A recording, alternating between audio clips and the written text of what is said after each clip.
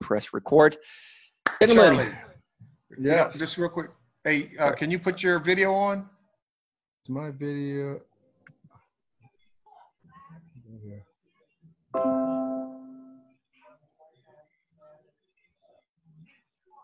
I should have it on here. Is it on now? No, sir. No, it's not. It's okay. Zoom does that a lot sometimes.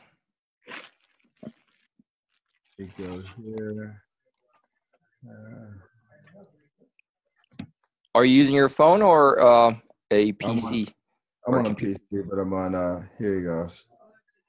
Let me get there. How about that? There you go, Coach. There's your good-looking face. There we go. Right. How you guys doing? Happy, we're doing great. Happy Saturday. I don't know what time it is there, but it's around 7 p.m. Yeah, it's the same time where Rod is. I'm not burning up like Rod, but I know you guys probably envy us, but it's about 85 here, so I'm not complaining. And Coach, you guys make me jealous. He lives by the beach. He lives in L.A. He lives, with Hollywood, the big stars. Lucky man. Yeah, don't believe that. Yeah, I'm hitting in the foothills, staying out the way. But smart. But I'm glad you guys are got a chance to get on the line. And like I said, I'll try to be as brief as I can from the standpoint of, because there's obviously many layers to RPO football. But like anything else, I'll talk a little bit about just the basics. If you guys want to interject at any time, feel free. I think what I'm going to do, Rod, is pretty similar to yesterday, where I kind of going to share the PowerPoint with them.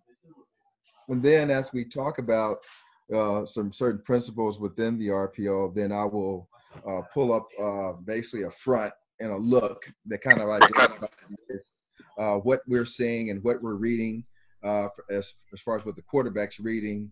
And then how do we like the numbers and how do we attack that defense based on what we see? And so really, RPO is simply, as you guys know it to be here, run pass option. And it's really bore out of the audible system, where back in the day, Rod knows it very well, where, if you didn't have a real good quarterback, you were pretty much stuck in a bad play.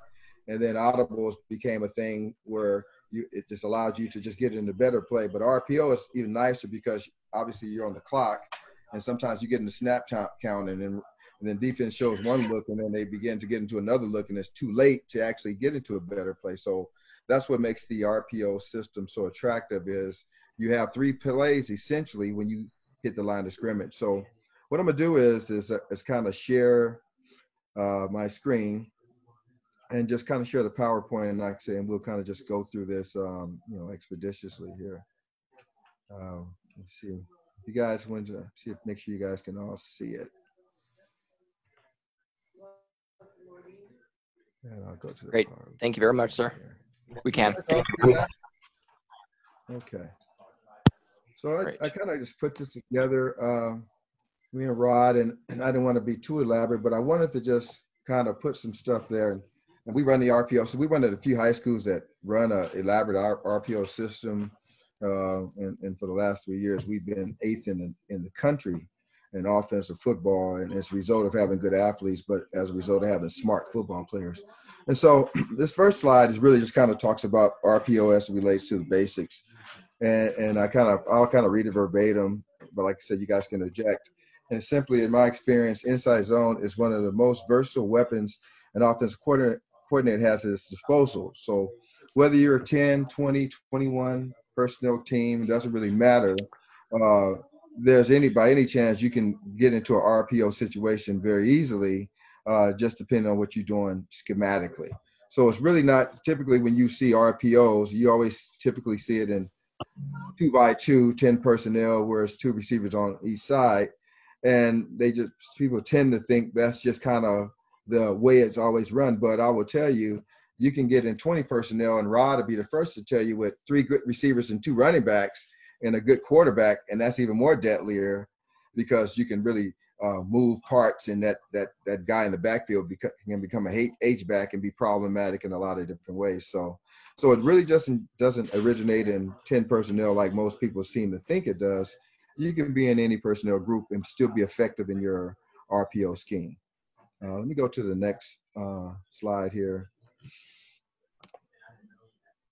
So this is 10 personnel, which is where we're talking about inside zone, 10 personnel, and that's basically 2 by 2 with a running back for receivers. And I'll show you a slide after this particular thing. And when we get into 10 personnel and we get a situation where we have a 5-man box, for example, 4 down, 1 linebackers, that's easy math for us. We're going to run the football, and it's really easy to do. And quite frankly, if we have a 1 technique and a 3 technique underlook, we even like it better because we get 2 double teams at the point of attack, and I'll show you a slide of it, as opposed to 1. But we always want to attack that bubble or where we get the double teams because we like the ability to move the line of scrimmage.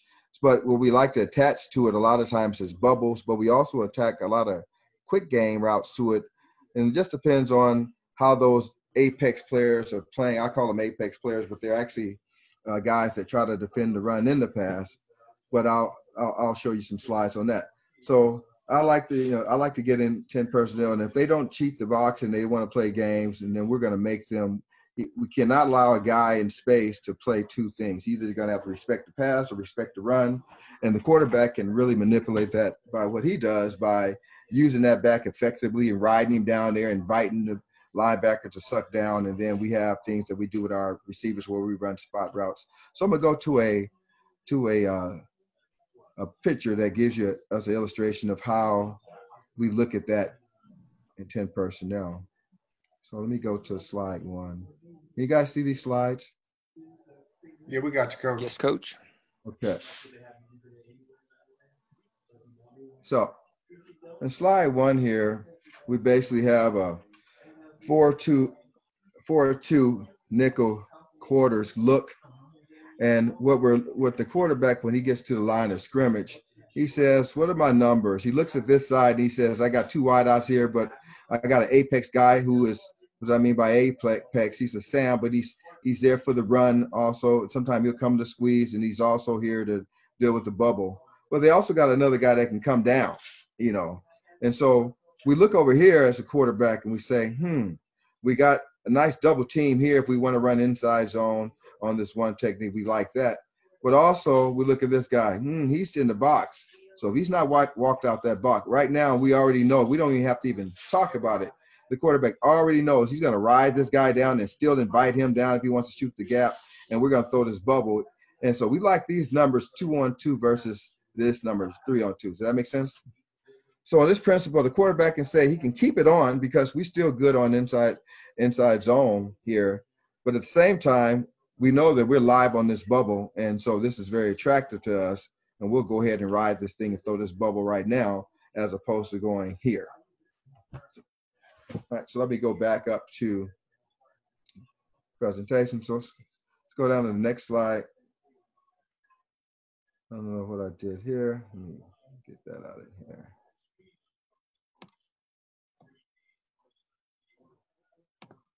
This is not my forte, Rod. When it comes to all this, this is what happens when you do it fast. I'm trying to get this out of here. I'm just going to highlight that. Because it's really reprogression for the quarterback line of scrimmage, which I was just talking about. He needs to do his checks to read pass. He wants to see what his passes look, what the numbers like in his pass. Do we have a numbers advantage anywhere on the perimeter? In this case, we have 2 receivers to the field, 3 receivers to the boundary, which I was just talking about. So if it's 3 receivers, what we're talking about to the strong side, we don't want that bubbles. But backside, we have cornerback, 2 receivers, and we like that side. And so that's really explaining that last slide that we were talking about. Let me go to the next step. All right, progression continues. Here it goes. Just like most inside zone reads, the quarterback is going to read the backside in while he meshes with the running back and keeps it if the end chases the back. And so, and this is something that can be determined in film study when you start saying, we like this end is really aggressive. And sometimes we start seeing that guy be so aggressive that we say, oh, we can waggle this guy and we can boot it. And so you start seeing that end do that. You really start using him against himself. He becomes the bait, and then that's when you can really play it. And we'll go a lot of times when we see that end wants to chase, we'll ride that back and let the end just go eat him up. And then we'll have that number 2 receiver continue on a spot play. And the quarterback can keep it, and then we'll invite that will backer to come grab him. Because really now we're dealing with the will backer. And as soon as that will backer comes to take that, to come get the quarterback, we'll dump it to that uncovered slot receiver. So it's a deadly situation if you get an end who is not disciplined, he starts chasing. We'll start playing with him and kind of start, make him play against himself. So if the quarterback makes a keep read on the defensive end, the options don't stop there. And that's what I'm talking about here. You still have the bubble screen. In this case, you get this look. So if you got an overhang defender comes up on the quarterback, he throws a bubble. And so I'll show you a slide of that. How it relates to when we get an extra guy that we see.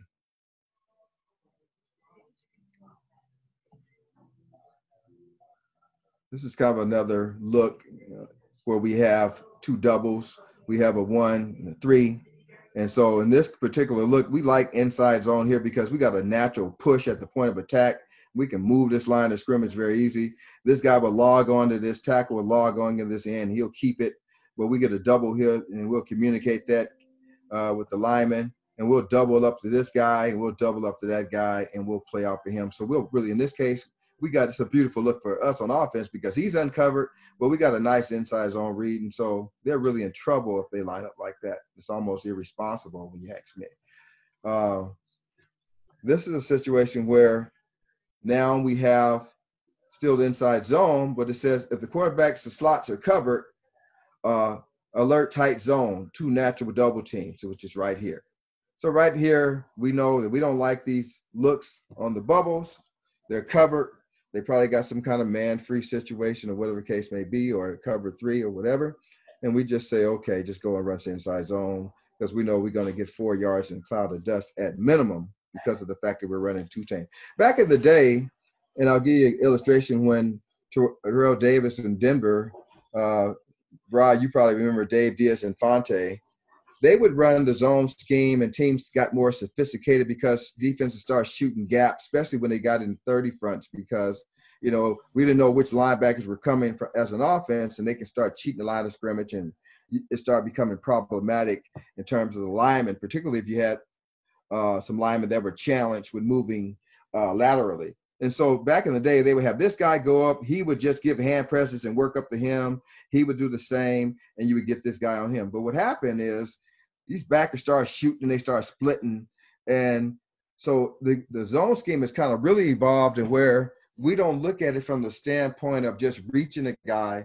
We say, we got this look here as coaches. You guys see this look, and you say, you see that shade in the 3.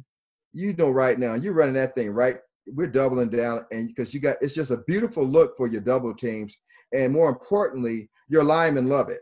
They rather get two bodies big on big and dry the cat and go to the next level than they would rather than to actually pull. You'd be surprised if you talk to them individually, they'll tell you collectively they want to just knock your head off. And so in this particular case, like I said, you just go ahead and run your inside zone scheme on this look. It's ideal for it. Go to the next slide here. This is a situation here on inside zone where this is a bastard look. Now, you've seen that safety up previously, right? And then all of a sudden, you get a guy like Rod Woodson. He shows you that look, and he be down here at the last minute. You won't even see him.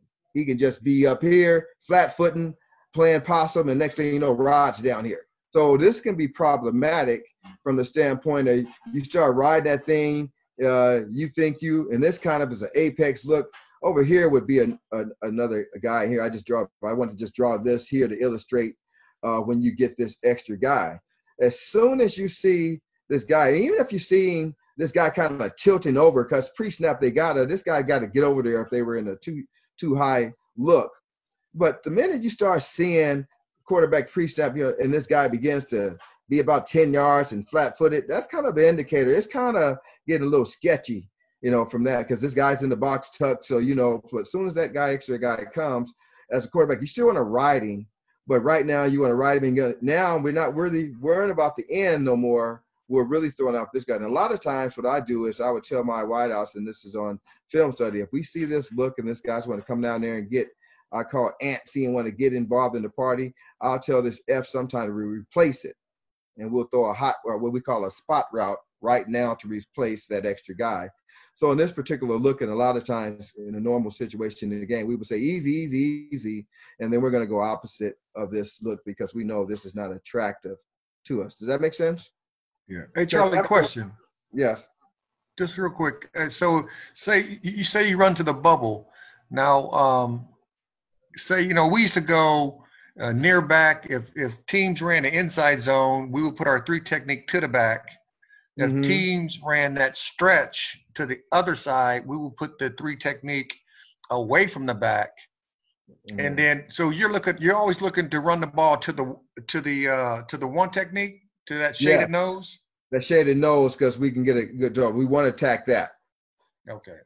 And then we blog it. And if we get in a situation, Rob, where we begin to give up tendencies and whatnot, and teams, they watch film too.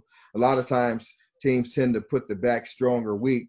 What I'll do is just say, okay, let's just get the back down here in a pistol, right? And then what we'll do is we get in that way, you don't have any tendencies. So now the defense has to determine which side you want to run the football to. And so that's another way as coaches. So you guys can also know if you start having problems with the defense, start getting an extra guy down there, it's mainly they're probably doing it because they don't figure you out through film study. It's what Rod's talking about. They'll begin to just kind of take advantage of where your back is aligned. So if you get in that situation where that happens, you put the back here and you get him in pistol. Now the defense has to be on. You keep them honest that way. You ever flip your back right before the snap? Yes. And sometimes you do it. What's your reason? What's your reason to do that? Well, usually we want to flip the back because we want to have him have the ability to get back to the side where we're going to run the play. And sometimes when you have to go across the formation, it takes too much time. For example, if we were wanting to get in this situation where it was like saying, oh, this didn't look good and whatnot, we would go right here. Now we got a numbers advantage, and we'll go basically block and throw the bubble that way. We're just flipping him to get a numbers advantage that gets us into a better play. Okay. Let me go to the next slide. Okay. This is zone versus 6-man block wheel tucked. And that's the illustration I just showed you guys. In particular run scheme, we had a tag. And this is speaking to what the question Rod was just asking. We had a tag that speaks to the backside tackle or the backside guard, knowing that when we're moving that back, we'll give an indicator, Rod, and sometimes we'll run over there, but we'll let them know, alert, we might have a term that they know that we're coming back to you, because we don't like it, And then they will hear the tag, and we base block it to isolate Will linebacker. And so that kind of speaks to the kind of the scenario that Rod was alluding to when we move the back, and then when we move in the back, we also tell in the front, depending on what the play call is, it could be a run or pass, that we're changing the play to. Because a lot of times I'll move that back, Rod, and sometimes, Rod, I'll leave him there and I'll run basically what we call Ricky across the formation, and I'm just putting him to the flat on the other side, Rod, but they ain't looking for him to come out the back door. Right. That makes sense, coaches? If you guys have any questions, feel free to ask. It's not a problem. And so let me go to back to the here. I'll go to the next slide, and we can probably get a good illustration of that. So this is a situation here where the wheel gets tucked. Now we got the 1 technique, but now he's in the 3. We don't have a double team here. This look, Rod, we don't like, because we know if the wheel shoots it, we got a double team, he comes down. But we say this. We get that look, and we get this guy. We get basically, sometimes it looks like they're in 2 3s, but it's a heavy shift. We say, okay, we tell this guy, the slot receiver, we tell him to read it. If we see, and this is through film study, that he starts to creep and he's trying to shoot down there and to take it away, and based on his front, we got to understand that as line coaches and whatnot, that this is going to be problematic. And so we say fine. And if he was walked out, then we're going to keep it on. If he's walked out over him, then obviously we're just going to log these two guys and go double team that, and we're good. But once we get this look and he's in that A gap and we cannot block him, now we beat him with the throw.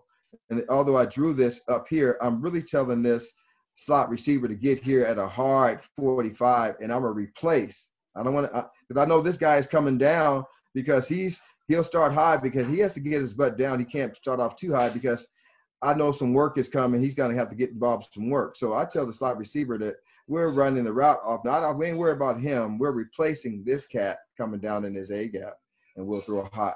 So we get this look in inside zone, but we still, mind you, don't have a problem with making this throw depending on who this guy is. If he's not a space player, we'll ride this thing and get him getting cheesy in there as an apex, and we'll throw this thing out on the perimeter too. But ideally, my first throw is I'm telling the quarterback, we're looking for this throw if this guy gets antsy. Now, say everybody, it looks like that, right, Charlie? Then that one technique where he's more like that offside tackle, he's more like a G. He's like right. He's inside shade of the guard. Right. But say you have a tight front, right? Mm-hmm. Or even front. Let's say you say even front. So you got you got 2 3s, and then you double barrel your backers. You walk your backers up into the A gaps. Mm-hmm. What would be the challenge for you guys with that type of look? Yeah. So what you have is what Rod is saying. What would happen is this guy would be over here and he would be over here. Now you're stacking these guys. Now you got to say, the lineman's got to say now, okay, now it goes back traditional in terms of how we block zone because, they're even. So once we get a guy that's even, we keep it. So this guy's going to stay on him. He's going to basically give hand presence, but looking up for the backer play side.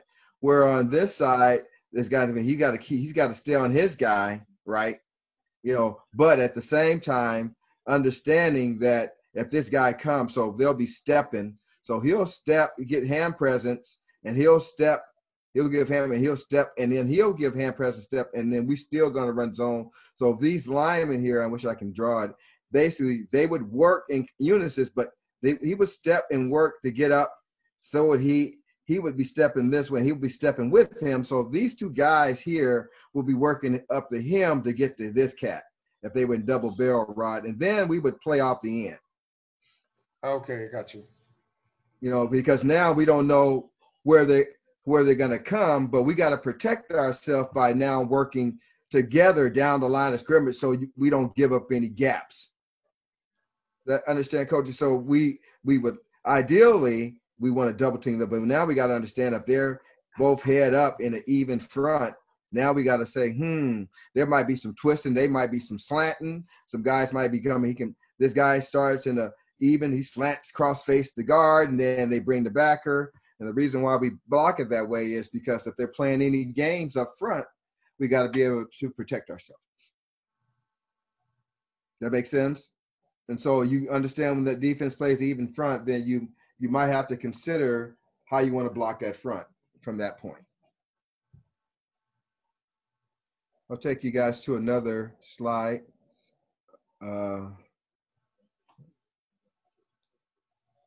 So I think this is the 7th slide, which is last slide, which this one speaks to RPO quick game. So now we talked about bubbles and we talked about, how we can attack it based on the funny even fronts, over, under fronts.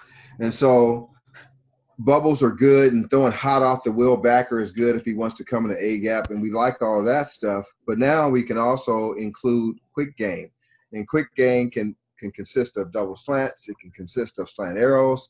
It can consist of laser screens on the perimeter. The name of the game at that point is attacking the defense. And so I'll show you guys an illustration of when we get basically RPO, but now we are adding RPO quick game to the fold, which is a whole nother answer to how we want to attack the defense. And so, let me see here. That might be the first one. Go back. Oh, well, I can use this one. This is sci-fi. So this is an example of kind of almost an even front rod. We know when we get that look in this kind of illustration where that wheel backer might be coming. If we get at a quarters look and we get free access, particularly if we on the boundary and we play into the field, we'll basically throw free access, quick outs. We'll throw smokes out here. Smoke being at one step, put the ball on him. We'll sometimes throw two slants where we got a slant here and we got a one-step slant here. Sometimes we'll throw a slant over here with an arrow over here.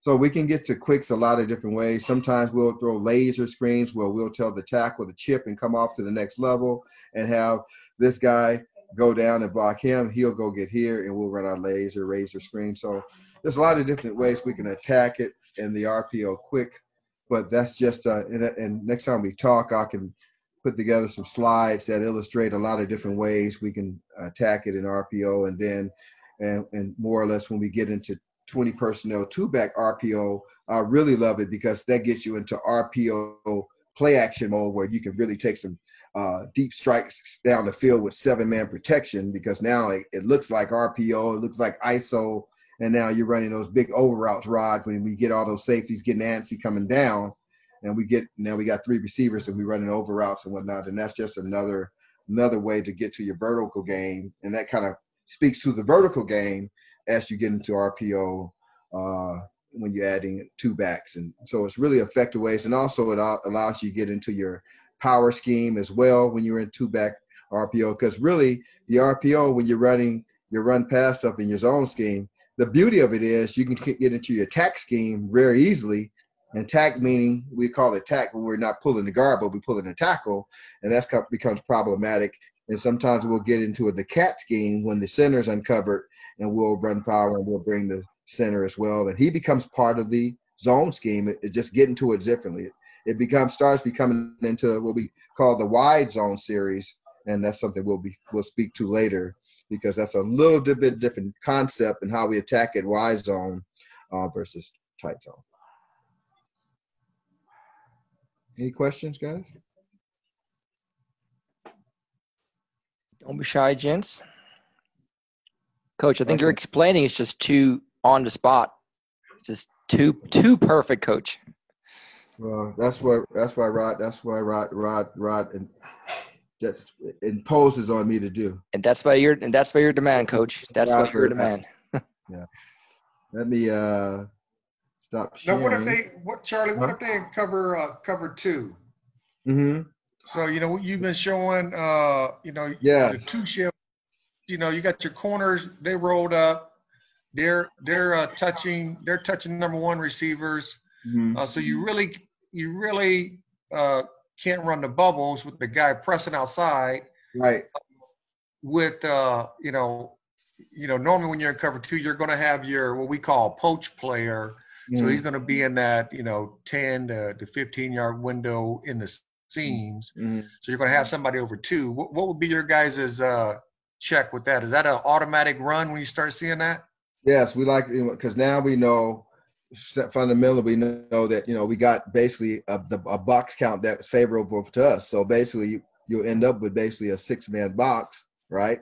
And a 6-man box is really good for us because now we can get inside, so we can get a double team in there and we can get a push. But also the nice thing in cover 2, there are some passes that we like to basically we can alert it and we can get to our basic package where we can actually get somebody in the middle of the field. And sometimes we'll get out of that and basically we'll check to a nice pass that we can attack cover 2 with. So we get those looks, and sometimes it's looks that we just got to get out of that particular scheme and we'll attack it differently.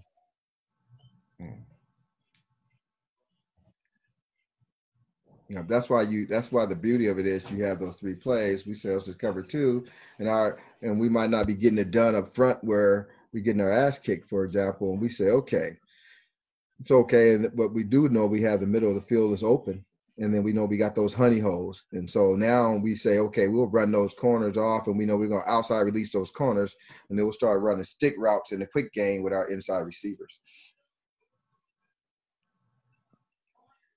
Thank you, Coach. Sorry, I just got a question from David.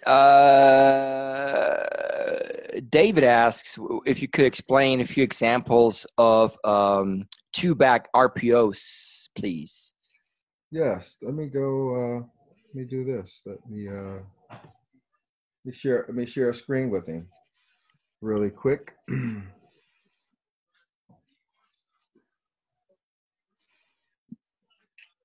So let's go to some two-back RPO. If they want to see two-back RPO, they need to watch a little Baltimore Ravens. Right. So this is an illustration of some two-back RPO stuff. So we call this formation at my places against 3-3 stack. We get a lot of that in high school football. So we have stuff that we can go to where we got two backs, 20 personnel, 3 receivers. We got a odd front now, and so now we got guys working in kahuna since these guys are an uncovered guard working with the center, blocking the backside backer, and then the front side guard working in unison going up to get this backer. And sometimes we like this where we get this guy, we got ISO, all right, two back also, but also we get him getting sniffy, trying to get involved. Stop that. We throw off of that. And so that's an example of it. Over here, if we get free action, he's just backed off, we'll take a look at that and we'll put the back and we'll ride it. And then we're looking at he's there with those smoke backside. But I'll show you another illustration of some two-back RPO. Well, we make it look the same. Well, this two-back RPO looks the same initially, but we're riding this guy and we're throwing a bubble. All right. And that's one, and I'll show you a couple more where we're two-back RPO here. We're riding the back. Sometimes we'll motion that way, make it look like outside zone, and then we'll bring it back door and run what we call Ricky, where they got to chase that player. Then there's another example of it when we run in razor screen, for example, and we got him here, we ride the back again, and then we block that guy, we chip that guy, we get that corner, and we throw razor out here. There's another example of where we start playing games with them. If we start showing RPO and got that breathe, and then we got a guy that's in trouble, we go sluggo backside here and play with him. I'll give you one more example of it where we go two-back RPO and we go play action pass and we'll run switch and we know we got single high and we run stinger on the backside. We'll max protect that. We know we got a touchdown right here because we're going to hold his safety.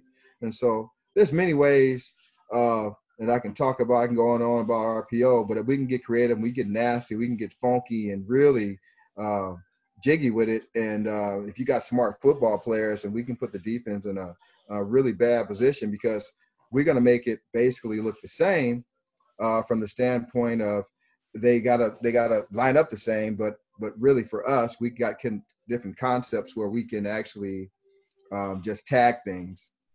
It's another example of RPOs where we got a lot of stuff where we're riding the guy and we're sending this guy down the seam. So, but I can go on and on. You know, Rod knows I'm a football rat, but let me stop the share. But yeah, it's many ways I can attack a defense, whether it be two back, whatever personnel group. It's just a matter of, you know, your kids being able to understand concepts and being able to play fast once they know how to line up. So I got some smart kids that understand it, and I teach it from a standpoint of concept, and then we just go out there and play fast. Thank you, Coach. Coach Murray, you have a question, sir. Coach, do you change the footwork? Give me 1 second so I'll sure. lose that to get some battery power. He didn't plug his computer in. Yeah, I know, right? I didn't plug my computer. Yeah, you drink too many Moscow. What is it called? Is it Moscow? Moscow mules? Oh, he's gone. Wait, is that a local brew or No? Moscow Mule is some type of it's vodka, or I think it's vodka drink, I think. Oh, right. Oh, I'm not a vodka guy, but being with Charlie, the first time I seen it is when I was with him a couple years ago, and he had this little copper cup. It came out with some type of lime and lemon and some leaf in it, and he drank it up multiples. And so I was like, what is that thing? What is that drink called? And he was like, a Moscow Mule. Wow, that's brave. That's brave. That's one of hey, that's one of the best. That's one of the best drinks in America. You know, I turned Rod on. I gotta get him going. I gotta get him to the Kentucky phase of it, but gotta break him in with the Moscow first. Okay. All right, so we got a little power now. Okay. So go ahead, Coach. Okay. My question was about your QBs. Do you keep the footwork the same, whether it's 2 back, 1 back? No, that's a good question. That's a good question. When you got 2 backs, you got a lot of times when you're running, because out of that 2-back look, you can also run your power scheme, which is a beautiful thing. So you can really run 2 different run schemes, your zone scheme and your power scheme, you know, out of that look. You know, that's the nice part about it. You can basically have everything looking strong, and then you can take that H-back and he can wax that in, and then you can pull that tackle or that guard, depending on what the shade they're playing, and then you can, you know, run power the other way weak, which is a beautiful thing because everybody's bumped over. So the feet work, I would say, would basically change relative to what you're running, if that makes sense. Yep. Now, in terms of just running zone scheme with 2 back and run back in terms of inside-outside zone, it's relatively the same. When you start talking about power scheme, now you're probably taking it, and if he's in the pistol, for example, you're doing stuff where now you're reverse pivoting or you're opening. Sometimes I like to just get it at pistol if I'm running power the other way, and then I'll just have the quarterback get it open at 6 o'clock, hide the football, and they don't know if I'm running it front side or back side. You know, they don't know. After a while, you start, you know, windshield wiping them so much. But but I would say in terms of the footwork, in terms of zone scheme in itself, whether it be 20 personnel or 10 personnel, it's pretty much consistent. It's when it changes is when you start running your power scheme, because now you got to sometimes open up and reverse pivot because of the fact that you're trying to, you know, you're trying to get out of the way of the guy that's pulling, or in fact, you know, and a lot of it has to do with if you're under center versus you're not under center. So because you can run it out of pistol, you can run it under center, you know, so it just depends on how you're lining your quarterback up. Thanks, Coach. Thank you, sir. Steve Farrell, would you like to state your question, sir? Or you're good? Good. Yeah, I just had a question. You see a lot of O-linemen becoming like ineligible receivers on RPOs. Mm-hmm. I just wondered if you've got any kind of system to stop that happening, Charles. Yeah, we kind of get them involved when you go unbalanced. Obviously, they have to report. And so you're talking about getting your linemen involved in terms of the pass scheme is concerned? If it's an RPO and then it's taking a bit of time to develop and the linemen go downfield. And then, an RPO, you know, they can't, you know, that's the thing. RPO, that's why it usually happens in quicks, because you'll start getting situations where when my RPO scheme, you know, when we're throwing it down the field, we put in there PP. That lets you know it's looking like RPO for us in the backfield, but the lineman know it's play action pass. Okay.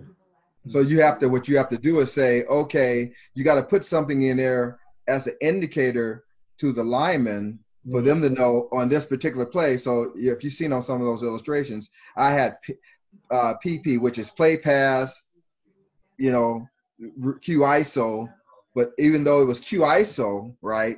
But for the lineman, it was play pass. Okay. So that way you have to do that. So you got to double call it. So you got to just put a letter or something in there so they know it's looking the same behind us, but for us it's different. Right. Okay. Thanks, Coach. Yeah. Any other questions, gentlemen? This is your chance. I got a question. So how would you get them to understand what's going to be ran? So it's an RPO, yes. You're reading your number count in the box to the outside. Mm-hmm. But how do you know, how this is a zone blocking system where they're not really going down? System. They'll know, Rod, and that's a great question, Rod. They'll know that it's where it's going.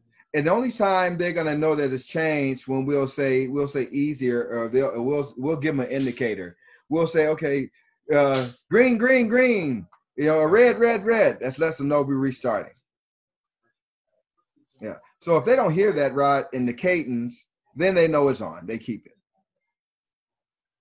Okay. So it's a built-in. So it's kind of an alert that's built in, but you do it, Rod, with the cadence, so you're not wasting time.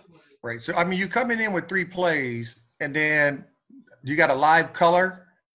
Yes. Or a live word. Color. It's a color. So color. we'll say, okay, RPO. We'll say, for example, the play caller come in, doubles right rip, 20 inside alert, and so they know that alert is the color going to go in. So we'll say, now black 55, and then we want to see set, and then we want to see what the defense is doing, and then if we get any movement in the cadence, we'll go green. Green lets them know that we're going to keep it. Then if it's not, if we don't like it, we'll say red, zipper, H option, you know, then they'll know, you know. Okay, I got you. So it's in a color. The color is just letting them know that we're either we're keeping it, Rod, or we're changing. I got you. Great. Senor Castillo, you have a question, I believe.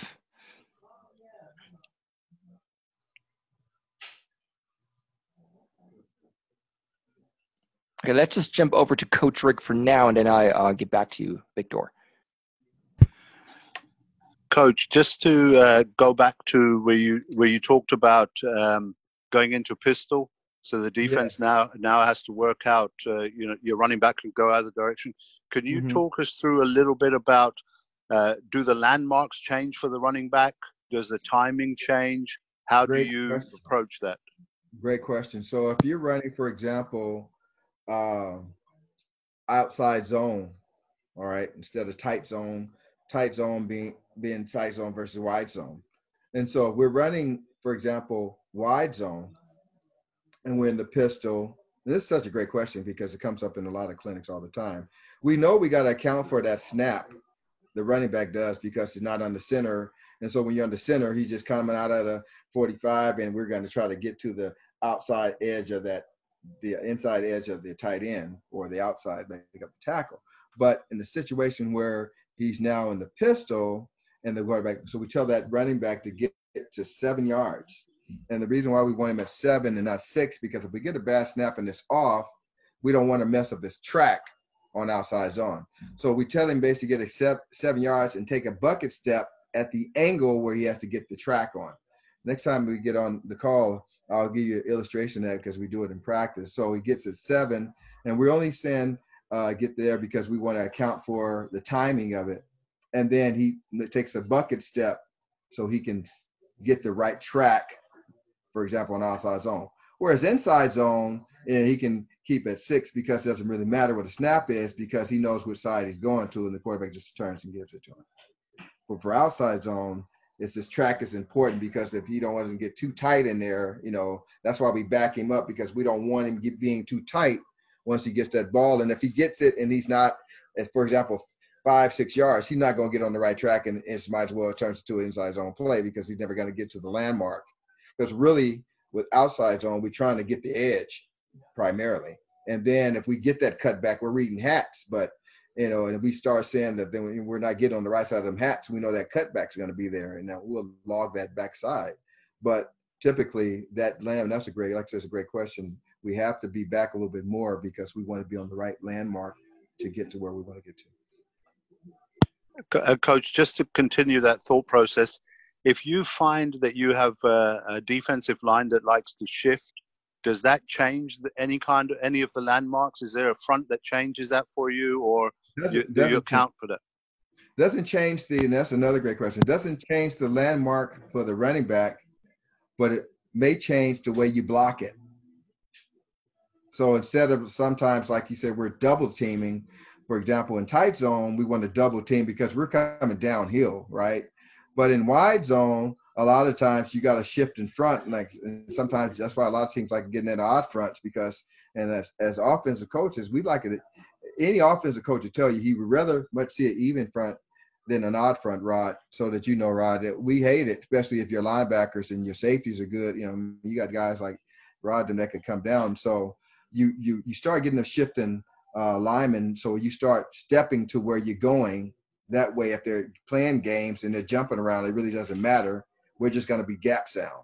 So it'll just be a guess of we'll be stepping. All of us are going to be stepping aggressively because we know where we're and to wherever the play is going. So that'll go back more. It speaks to more of a traditional way you would block outside zone, particularly if they're playing games up front.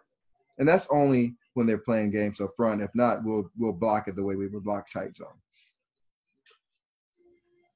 Thank you, Coach. Thank you, sir. Senor Castillo has some problems with the audio, so I'm just going to read the question on his behalf.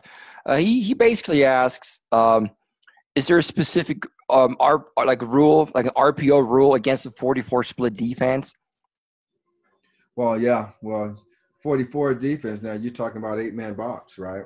So we start beginning to look at it. You start looking at now, we like the numbers, and now we know we're going to see if your cornerbacks can play football now. You know, we got one-on-one on the outside, you know, and if I got some if I got some war daddies on the outside and you got that 8-man box tells you those numbers are not good, right?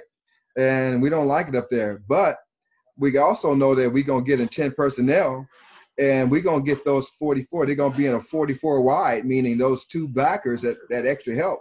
Either they're going to walk out in space and deal with our slot guys, right? Or if they want to stay down there and take away that, well, we're going to see how they can cover. So for us, we just say, you know, well, if we like the matchups on the outside, we're going to attack it, and then we'll go from there, and we'll adjust to what the defense won't stay in that look long once you got some war daddies on the outside that can take care of that look. So, yeah.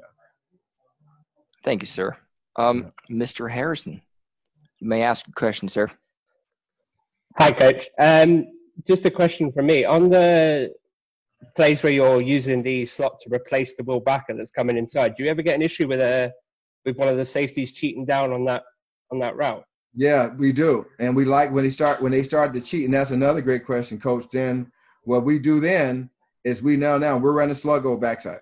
We're going to get him cheating down, and we're going to work that guy because the other guy is also looking for that hard slant too.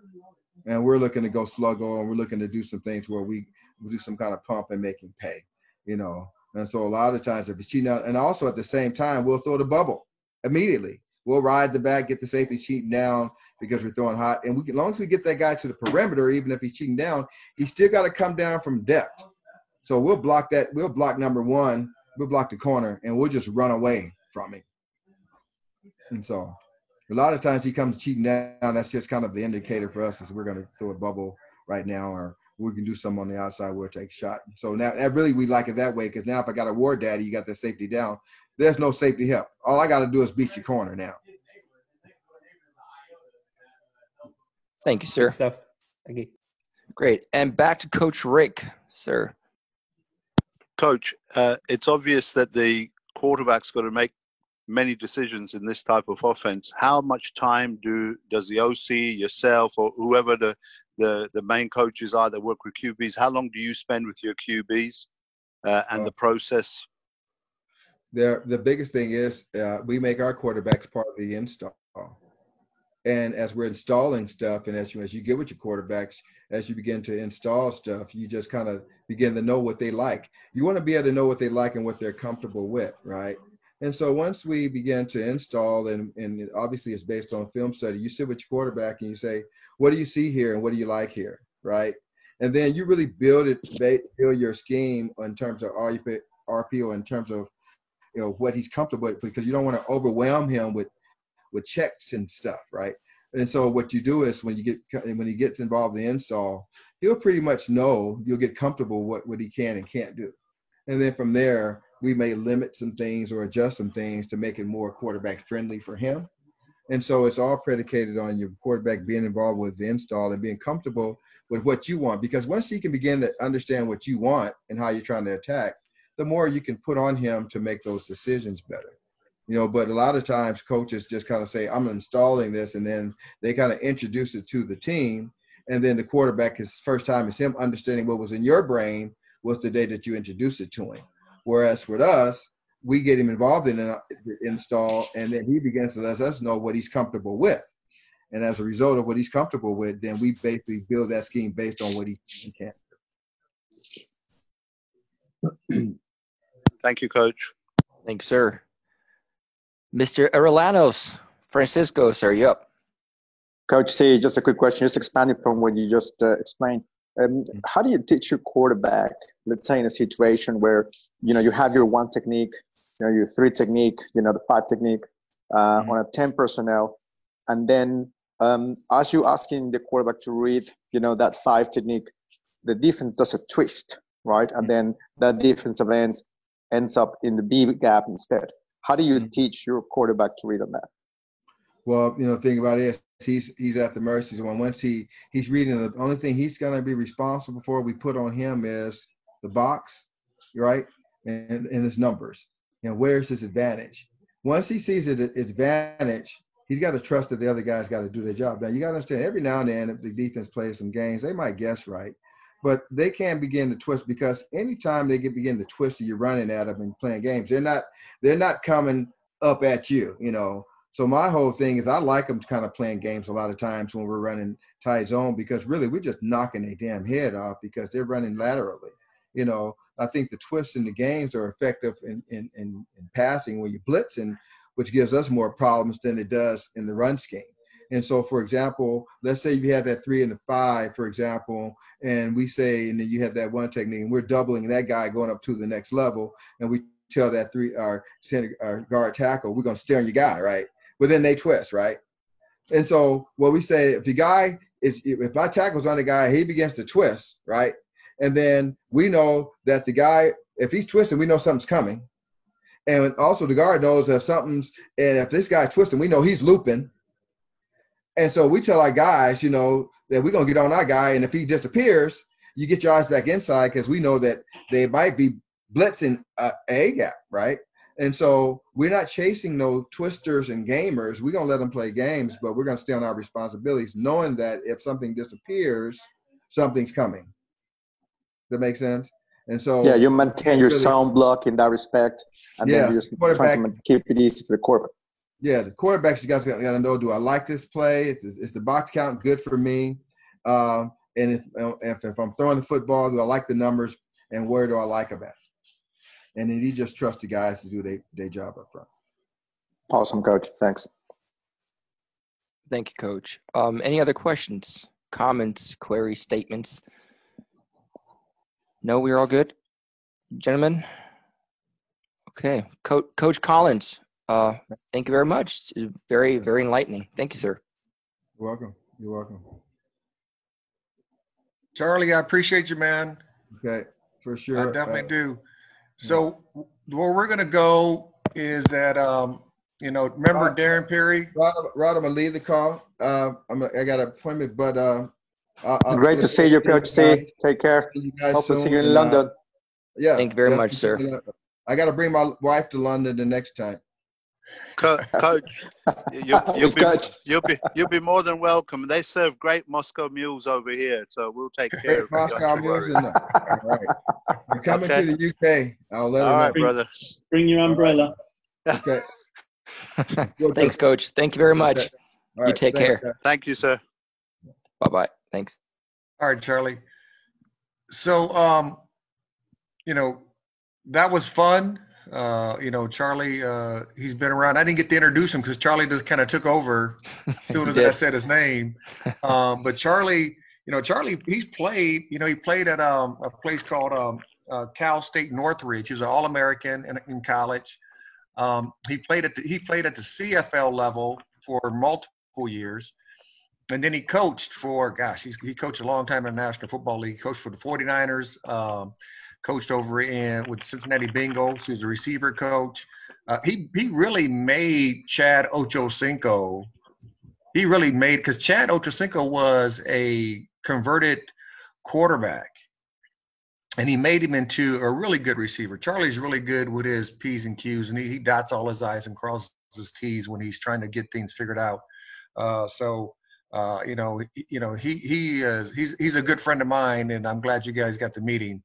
But to expand on what we started last week, and he's going to be on the call next week. So next week we're going to have Darren back, and Charlie, and we're going to talk a little O and D again, and so they can kind of go back and forth and let you see how the mindsets works with game planning each other, and let you guys see that. But I'm going to go real quick. We're going to talk about leadership, but I want to make sure I want to show you guys a little something that Darren talked about last week. So remember, Darren, you guys got the screen? Yes, sir. So Darren, he was all about the 3-4 defense. He gave you your base coverages, your tight me two buster, which, man, I think I got at least 10 interceptions off tight wheel with two buster, because they look like you're playing cover two, obviously, but on the strong side, Darren was always talking about that you play more of a man concept in a real world. Then the 33 tight wheel, the smack fire zone, and the nickel dime strong stay fire zone, and that's where I want to go. So remember, he was talking about at the end that you guys have can either play it a spot drop, or you can play what they call match carry deliver. So I'm going to show you right here, and this is how the Pittsburgh Steelers play it. Most teams try to play it like this, but the Steelers have played it like this for a long time, and they still do it today. And it was developed from Dick LeBeau back in, when Dick was at Cincinnati back in the 70s, when they started running the West Coast offense. That's where the West Coast offense started, believe it or not, in Ohio. And Dick tried to match that, saying, okay, what can I do to still bring pressure but be solid on the back end? And he came up with this philosophy. So it's match, carry, deliver. We kind of tweaked this a little bit when I got to the Raiders. We did do the same thing.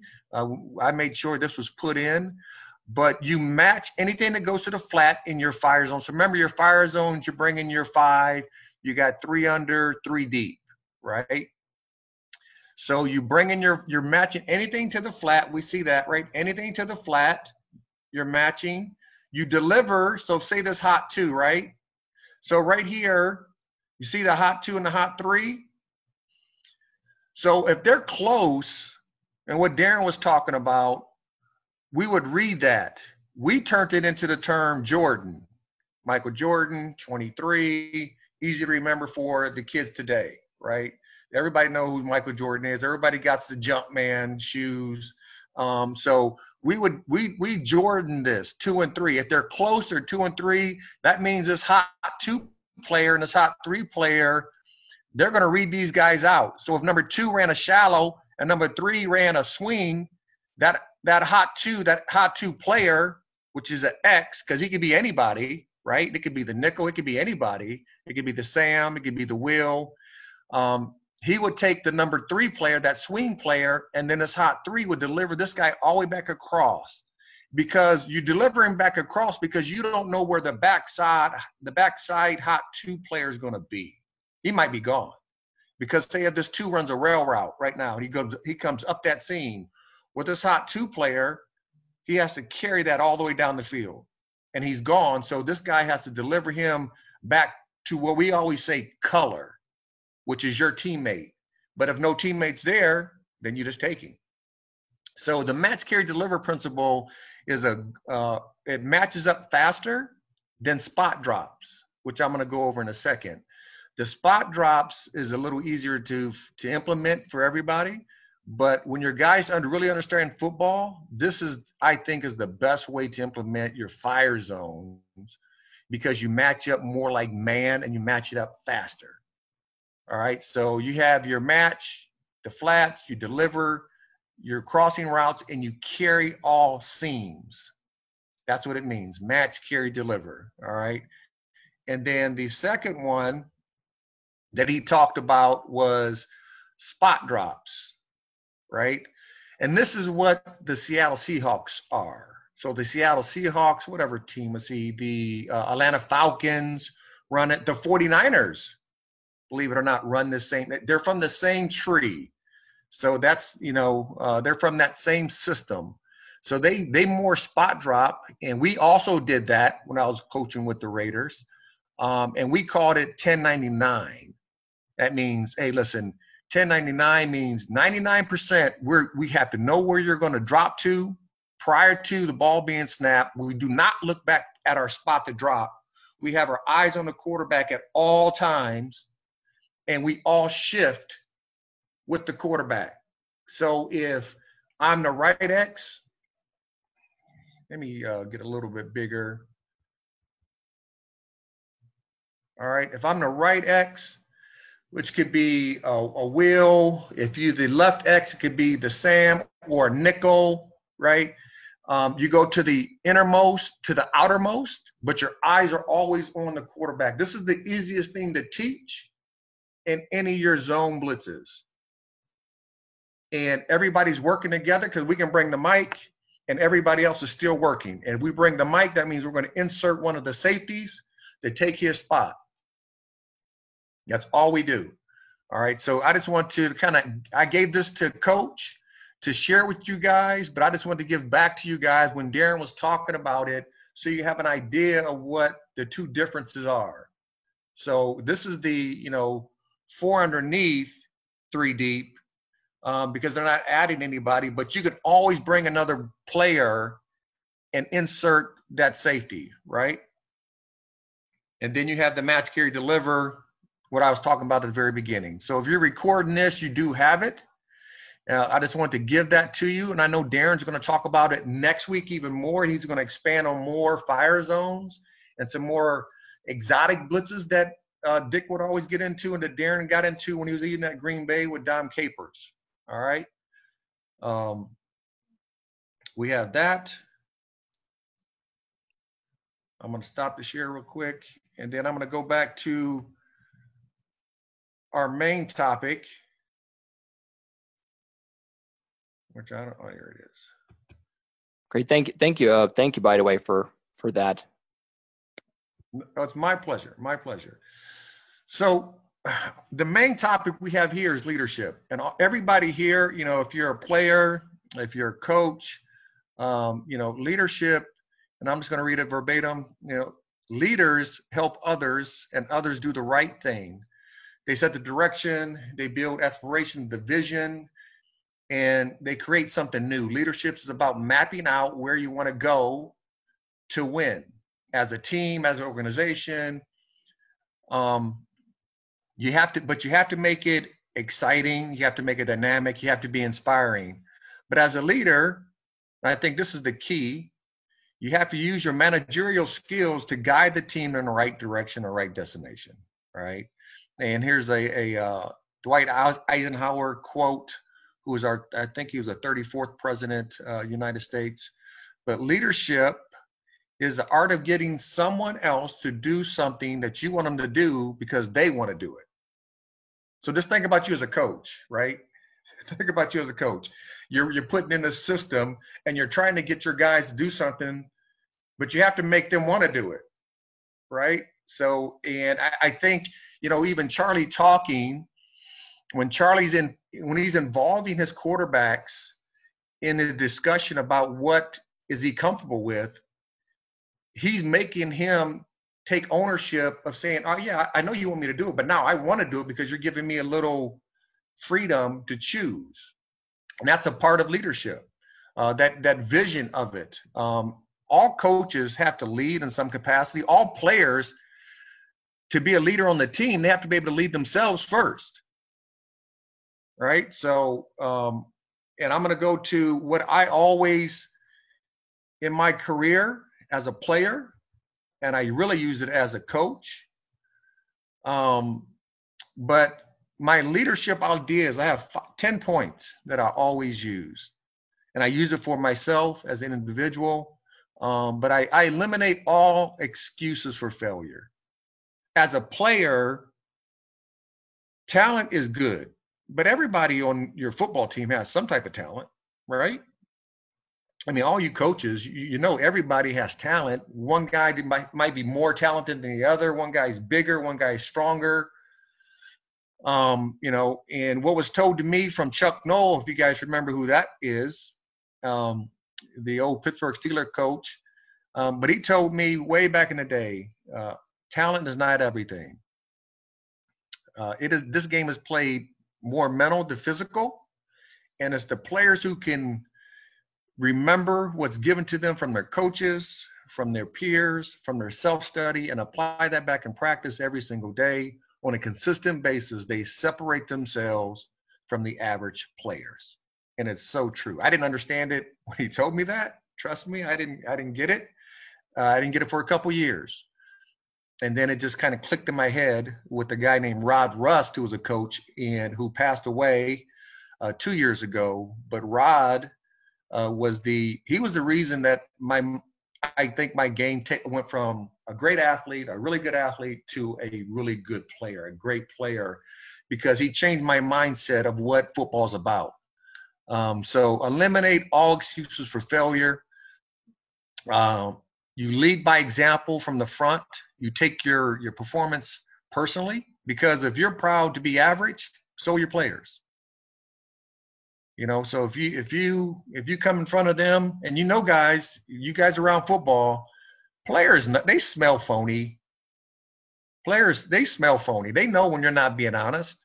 They know when you don't believe in the system or a play or something. They know. So, but take everything that you do with them personal, and show them from the front how to be as a player, as a man. This is a John Wooden quote, and I'm using his quote even though he coached at UCLA. He did go to Purdue. He learned his education. He got educated at Purdue University, which is my alma mater. So, but to instill competitive greatness, perform at your best when your best is required, and your best is required each day. And excellence is a habit. It is not an act. So it's the little things done the right way over and over and over and over and over and over becomes a habit. And that's what excellence is. If you see all the great players, you think about Stephen Curry right now. All right. Best shooter in the game, right? When he's healthy. Best shooter in the game by far. Do you know has anybody ever paid attention to him shoot a free throw? He takes out his mouthpiece. He puts it in his right side of his mouth.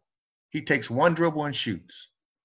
He does that over and over. He has to make 100 shots a day straight. I would never make it. I mean, I couldn't do that, but he has done that. And so he doesn't even think about shooting. He just shoots. That's greatness. When you do the little things right every single day, that's what greatness is. And that's required every day. If you want to be the best you can be as a player, as a coach, then every single day, we have to make sure that we're on our P's and Q's, right? That we're dotting our I's and crossing our T's. Number 4, we'll give energy and not be an oxygen thief. Listen, I know me, I'm not the brightest bulb in the bunch, all right? And I don't know if you want to be the smartest guy in the room every single day. You know, if you're the smartest guy in the room, then who are you surrounding yourself with? And, the great teams have a really good culture from the coaches. Yes, do they get along all the time? Do they have the same visions? No, because we all see the game differently. Every player, every coach on this call, we all can watch one game, see a play, and see something different. We all see the game differently. And I think the best organizations, they listen to each other. They listen to their players to a certain degree. And because you want to be heard. As if you're the head coach, your assistant coaches want to be heard. That's all. I mean, my frustration when I was coaching with the Raiders is that I would speak and I would be dismissed. And I'm like, and year 3, we were on the right track, but it took a while. So give energy and don't be an oxygen thief. All right. And then 5th is give confidence. The strongest steel is well-founded. Self-belief is earned and is not given. And that's a thing for the players. That's a thing for the coaches. Players, you got to make sure that the players earn, any responsibilities they get. Players get more confident as they do the right thing.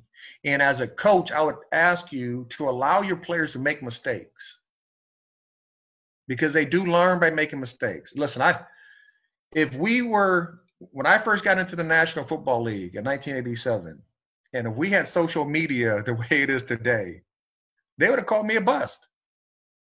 I mean, I was getting tore up. I mean, I was getting beat constantly when I first got out there. So allow your guys to make mistakes, but don't allow them to be repeat defenders don't allow them to do that. But allow them to make mistakes and give them a chance. This is not in here, but as a coach, learn your learners. That's one thing I had to learn as a coach, is that I see the game through formations. I'm a formation-driven player. I see a formation, I'm saying they're going to run 3 plays out of that formation. That's how my mind worked. So when I became a coach, heck, I thought the players saw the game like me, and they didn't. I got rep guys. You got rep guys, you got visual guys. You do have some guys who see formations. You see some guys who just deal with personnel groupings. Everybody sees the game differently, and you have to somehow, some way, make contact with those guys and see how they learn. I know for me as a player, I was big on taking notes and taking the right notes. So I would take my note. This is from NFL players. I would take their notebooks and see how they were taking notes. Because if I read it and I couldn't understand it, I'm like, bro, you can't understand this. There's no way. So you need to take better notes, which will help him in school, because the better you take notes in school, the better student you would think he would be. All right. So that was number 5. Number 6, have the utmost concern for what is right rather than who is right. And I think that is key when you're dealing with an organization. I don't care if you're talking about sports, if you're talking about your family, if you're talking about a business. It's not about who is talking and who is saying it. It's about what's right. And if you are like that with your players, if you're like that with your organization, and then if you're man enough to say, hey, man, you know what? I made a mistake. That's on me. They're going to have more respect for you than never to say sorry or you're never wrong. I mean, I'm never wrong in my house with my kids, and they let me know that. So every now and then I got to say, yeah, I got you. I'm wrong. I got it. But it's the same thing everywhere. I'm making light of that, but I think this is very critical to put the right culture together to have a winning team, whatever that team is, whatever sport it's in, or whatever company it's with. All right, that's number 6. Number 7, always embrace all obstacles and challenges that come your way, because they are. You guys know. You guys have been coaching for a while, I would think, and the players are on the call. You've been playing ball for a long time. So you've been playing sports for a long time. Nothing goes your way. You might have a game. I mean, I have like 3 games in my head that it was lights out. I didn't make any mistakes. But I played 17 years. I played a lot of games. And nothing ever went exactly where I want to go. Every single game, every single play, every single snap. It never did. So make sure that when something goes wrong, you don't take it to the point where you can't challenge yourself to overcome that. Because as you overcome those challenges and obstacles on a daily basis, on a weekly basis, on a monthly basis, on a yearly basis, it's going to go back to number 5, the well-founded still, or the strongest still is well-founded. But the way you do that is by overcoming these obstacles and situations that you might occur in a game and in life. All right.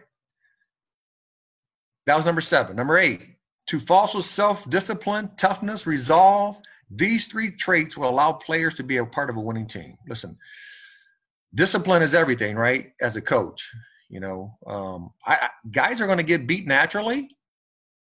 It happens. That just happens. It happens in a game. But to be undisciplined, which I learned, I was a knucklehead young kid when I first started playing, and I would do some stupid things. I got kicked out of multiple games for fighting, talking back. I mean, so I learned my lesson to be disciplined in a game and not to get overly, I don't get emotionally hijacked.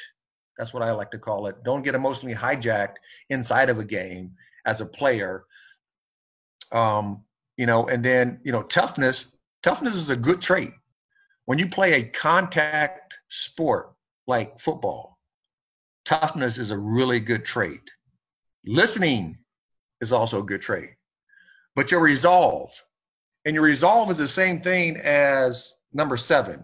Always embrace all obstacles and challenges that come your way. That's resolve, because as you overcome those, you do build your resolve throughout the weeks, throughout the months, throughout the years, after game by game, play by play.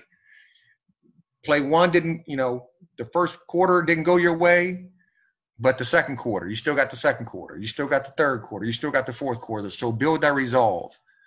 And then I think this is really critical for coaches. I really do. This is the one, number 9, to encourage all their players to see the greatness that lies inside of each and every one of them. Guys, I think that is like the most critical thing there is. I played 17 years. I coached in high school for 6 years. And the one thing I do know is that players at times need to find who they are. High school players, pro players too now. I coach, you would think that every player that I had on my roster for the Oakland Raiders when I was a coach for 4 years, that every single one of those players thought that they belonged. No. You would think by the time they got to that point that their mindset was like, hey, I belong, but that's not true. I mean, because it's like they fulfilled a dream. They're in, the leagues of leagues. When you talk about American football, and there's some guys who didn't believe that they belong there. And you got to talk them into it. You got to say, man, you belong here. You did all this work throughout your whole life. So, that to me is to show that, because each and every one of them have some type of talent. Somebody's going to be a better football player than others, but they need to see, the person they see in the mirror. They got to understand that that guy right there, they have to like him. And they have to believe in that person they see in the mirror. And that time, and you guys know this, I mean, all you guys have been coaching for a long time. You guys are surrogate fathers, psychologists, sociology. I mean, you guys are everything. You're coaches, yes. You're a grandpa, dad. You have a lot of hats as a coach. But the biggest one is to tell your kids. Like I have 5 kids in my house, and I got to tell my kids that they are good, that you are special, that hey, don't settle for that. You're better than that. And you have to do the same thing with your players on a daily basis. And the players, when you look at yourself in the mirror, you have to like what you see. And don't always look for you have the answers at times. You can look for help outside, but you, as a person looking in the mirror and you're asking for help, the person that you see in the mirror, that person can help you the most. So that to me is a real critical one. I really believe in that. As a coach, as a person, I live in the Tony Dungy template, to love on them, to see how good they can be. And as you keep letting them learn and love on them, they're going to keep getting better and better and better. And they're going to run through a wall for you because you show that you care for them more than being in a helmet. And that is critical. I mean, I love Tony Dungy. I was so blessed to have him as a coach when I first came in the National Football League. If I didn't have Tony, and I would have had John Fox, and Johnny Fox was my coach right after Tony. Man, I don't know where I would be, because Johnny was a screamer, hollerer, cussing everybody out. Now, me and John Fox are great friends today, but when he first came in the league, he was not like that. He grew into it, but Tony is what I needed when I first came in the league, and he gave me love. He showed me patience. He challenged me to be a better person, to be a better player, but he showed me that I belong in the NFL, and you can be in the NFL. So that's my template. I would encourage you guys to. I know it's a testosterone-driven sport. It's a manly sport, but I know you can win a lot of football games. Tony won the most football games in a what is that, like a 15-year period, than any other coach in NFL history. I mean, he had 12 winning straight seasons, something like that, from Tampa. Then he left Tampa, went to Indy, and kept on winning. So it can be done that way. I know that. It definitely can be done that way. And number 10, this is the last one. Create an environment when the fundamentals, because the fundamentals matter, preparation, attention to details, and the willing to sacrifice are your daily requirements. Are all of them hard to get into? Yes, they are. Are they all worth it? Yes, they are. Because when you guys ever watch the Pittsburgh Steelers play the Baltimore Ravens, and you go back and look at the scores of all those games, they're all played within 10 points. And the only reason is they had the same culture. The culture they built from, and I got to Pittsburgh and the culture was already there, from Chuck Noll and Mean Joe Green and Franco Harris and Terry Bradshaw, Lynn Swann. That stuff was already there. But the Rooney family started the culture. I get to Baltimore, the culture wasn't there yet, but it was coming. And we started doing the same things that we used to do in Pittsburgh. Players to meet on their own. We started taking responsibility of what we were about and who we were as players and how we played, and our standard of play had to rise up. And by the time my third year, very similar cultures. And all the games ever since then have been so close. If you strip down the colors, they play very similar to each other. And they have, because of these core principles, the fundamentals, every single day, every single practice, what I call RTDT. All right, DTRT, do the right thing. Do the right thing every single day with your fundamentals, with your preparation, with your attention to details, and your willingness to sacrifice for the bigger cause. And what we like to say, be singularly focused. So each week you have a purpose with your eyes on the big picture. So in the National Football League, our singularly focus was 16 weeks. We have our games, and our eyes to the big picture is to get to the postseason and win the Super Bowl. And that's the sacrifice you have to make to do all the little things, the fundamentals of preparation, attention to details. Does it take away from your family? Yes. Does it take away from your alone time? Yes. Is it worth it? Absolutely. So all that, to me, is what leadership is about. And I know everybody has different philosophy what leaders are. For me, that's what it was for 17 years as I played, and the time that I spent coaching, not only in the National Football League, but high schoolers. And I use these same principles for guys who wore the silver and black helmet for the Raiders that they played at Valley Christian High School in California, Dublin, California.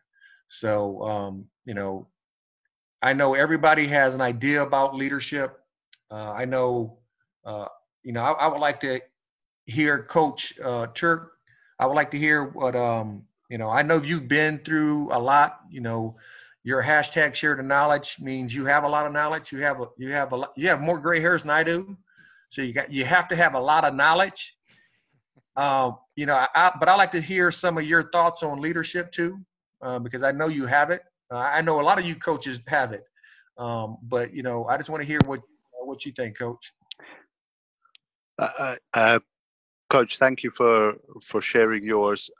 I think that something I said last week really sticks with me through football. For me, it's about people. I think whatever you do in life, it's about people, it's about relationships. And relationships have to be honest, and they have to be very transparent. That's the only way you're going to make progress, and the only way I think that people will understand what you want, what your expectations are, and what their expectations should be. And by listening, having that two-way street of being listening to your players or your coaches or to your staff. I've been very fortunate. I've been a head coach most of my football career, but being able to listen to people around you, to surround yourself with goodness. I think people on the same mission as you, I think that's very, very important. And in terms of leadership, I think that that is something that you have to work on every day. I still haven't come up with an answer of whether leaders are born or they can become leaders. I have no idea. I just know that I have to work on it every day. And my core principle is, how do I make sure that people know I care? And I think some of the things that you mentioned in terms of what players will do for you, if players want to play for you, want to play for the program, they will give you 10% more every day, very, very easily, without question. If you're going to be, if you're not going to engage, then you're going to get 10% less. So for me, it's, you know, when we talk about this kind of stuff, it's about relationships. It's about transparency. It's about laying out your stall and having your cards on the table facing up so people can see what you're about. But we could talk about this all night, Coach, because it's my favorite subject. It's my favorite subject. And you know, these gray hairs are actually silver. And my excuse is it's one for every win, because we've had some good times. So thank you for asking me, Coach. You know, honestly, I would like to ask any other person on the panel that's on the call right now, if they have a positive take on leadership. I know we all have different ideas about what it is. And just because we set this platform up doesn't mean you don't have a great idea or maybe even a better 10 points than mine. Heck, you know, I mean, you never know until you get out there. So if anybody has one or has an idea about leadership or a fundamental philosophy, you know, I would love to hear it.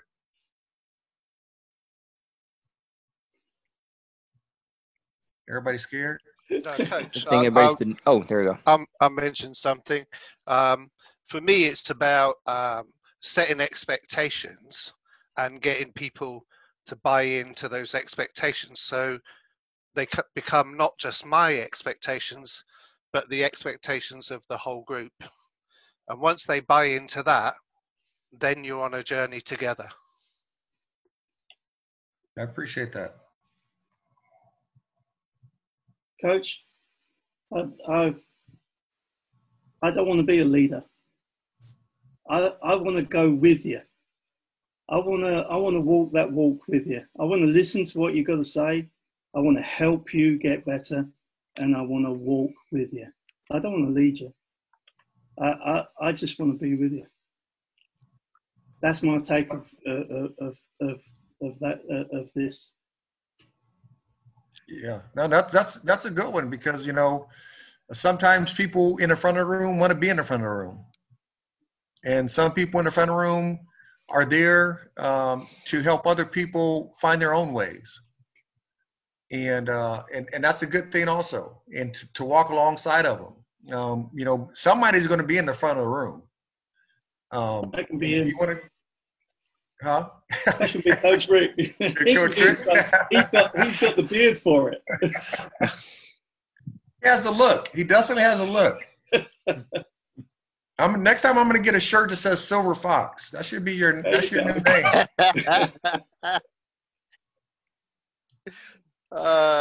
No. Coach, don't join in with these guys. Don't join in with these guys, please. And we'll get to the real stuff later on, Coach. Don't you worry. All right. I know there's some good stories on Coach. I'll share one for you guys. See if some of you can guess who said this. It is better to lead from behind and to put others in front, especially when you celebrate victory, when nice things occur. You take the front line when there are problems. Then people will appreciate your leadership. And this was said by Nelson Mandela. Yeah, that's a good one. That's a real good one. Because a lot of times the people in the front of the room, when the going gets tough, they don't want to be in the front of the room. You know, they put their assistants in the front of the room and talking, and they don't want to take the heat. So instead of being in the front rooms in the good times, he's saying be in the front rooms in the bad times. And that's when people really appreciate you. And that is definitely true. And I think at the same time, you know, leaders, what they do well is to ensure that, you know, the people that work around get the right level of credit, you know, because ultimately when you're a leader, I think you get the privilege to also make others better and build those future leaders. And I think sometimes, you know, we miss those opportunities. We miss those opportunities to make sure that we put those people at the front to get the credit. But also at the same time, when there's a problem, you should be the one at the front getting the heat and be accountable. Absolutely. That's a good one. My take on leadership. Oh, yeah. Sorry. My take on leadership is similar to what Coach Murray says. And it's the culture, certainly that we have going at the O's, is that you empower people rather than just tell them how to do things. You empower them, you give them the tools, you give them the direction, and allow them to build it for themselves. But you don't abdicate responsibility. You allow them to develop, and you're there side by side to take them along the journey with them, like they're on the journey with you. So you've always got that support, but at the same time, you know that you're building your own kind of destiny, as it were. Right. I mean, that's good, because I think, you know, when people allow other people to take ownership inside of whatever system, team it is, that's the best. That's when you find the elite corporations, the elite teams. I know in the National Football League, when players take ownership of how the offense is being ran and how players are coming on time, if players are paying attention, players being on time, what players are eating, what players are doing after in their social life throughout the season, those teams are the best teams in the National Football League, because the players took the ownership from the coaches who gave it to them. They said, hey, listen, we want you. And once they found that, you know, the coaches gave them that perspective, and the players took that ownership. So I love that take, because I think that's very important to do. Coach, can I just add on from that?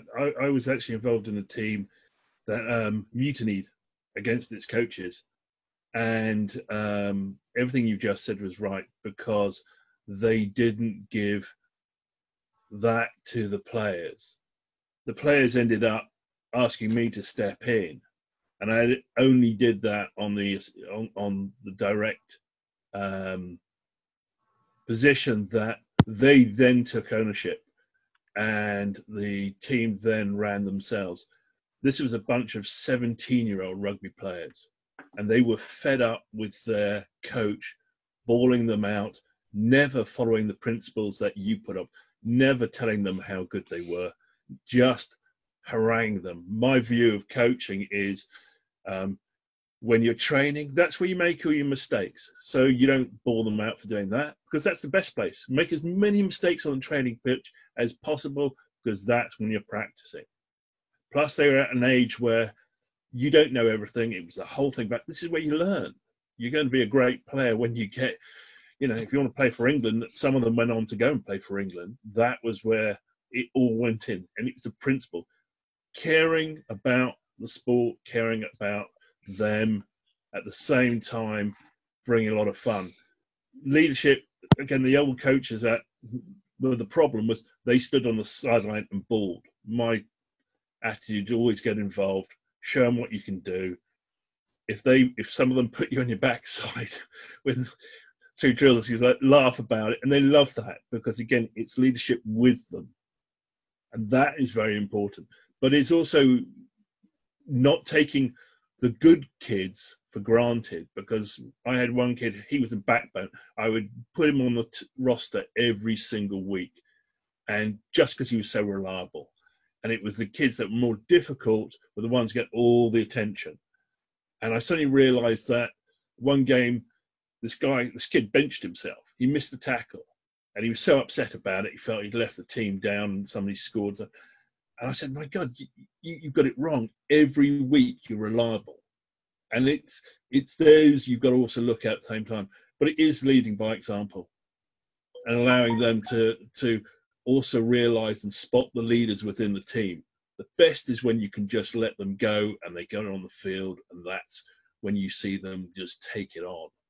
And that's when a real success.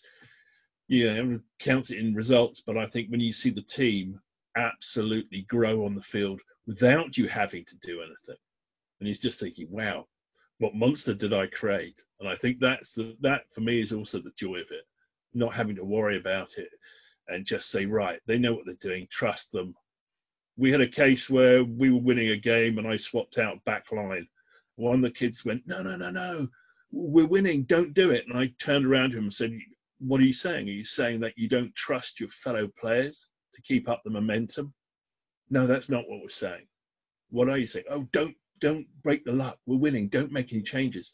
And it's just like, you've got to trust your team. Everybody's got to work together. They got it. And they went on, a lot of them went on to play some fantastic rugby over time. And I think back to when I played for the A's, that's what was happening without us knowing it. It was that whole team attitude. Everybody was very positive and supportive, and very much us against the world, which is brilliant. I think that's hopefully it still feels like that in the O's, hopefully. That's great. Appreciate the share. Welcome.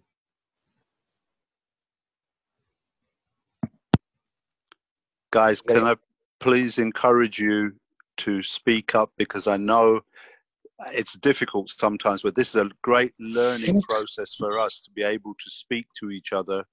And it's not because you're scared. We just don't do it enough. All right. You can speak up right now. Whatever you want to say, there's not going to be any kind of stupid comment. Players, if there's something that resonates with you, please do so. Here's one, Coach, that I want to share with everybody, and I know Coach Rod will click perfectly with this one. Are you matching your actions to your dreams? Your actions are not directly linked towards achieving your dreams. Those dreams will stay as dreams rather than become reality. And these are precisely words from the mouth of Coach Rod Woodson that I learned in a session a leadership session that he was given as part of the Pro Football Hall of Fame Academy. Coach, would you like to talk a little bit more about those words that you said, which are very inspirational? Well, I mean, it's, if you think about a lot of times, and the most valuable place on our planets is a graveyard, because so many people die not living out their dreams. And they die with those dreams. They die with ideas in their heads that could have been profitable ideas for not only themselves, for their communities. We as a society sometimes take shame in failure. And I tell people all the time, failure is an event. It's not a person.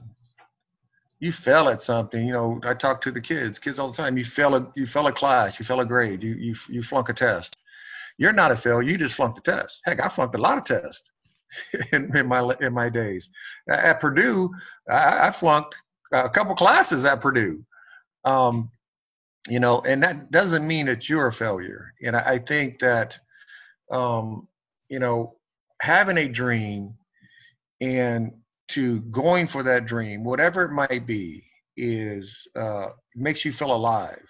And, I try to get all the kids that I've ever talked to is just to get an idea is that, look, whatever you dream to do, there's going to be a uphill battle. There's going to be not an easy way to get there.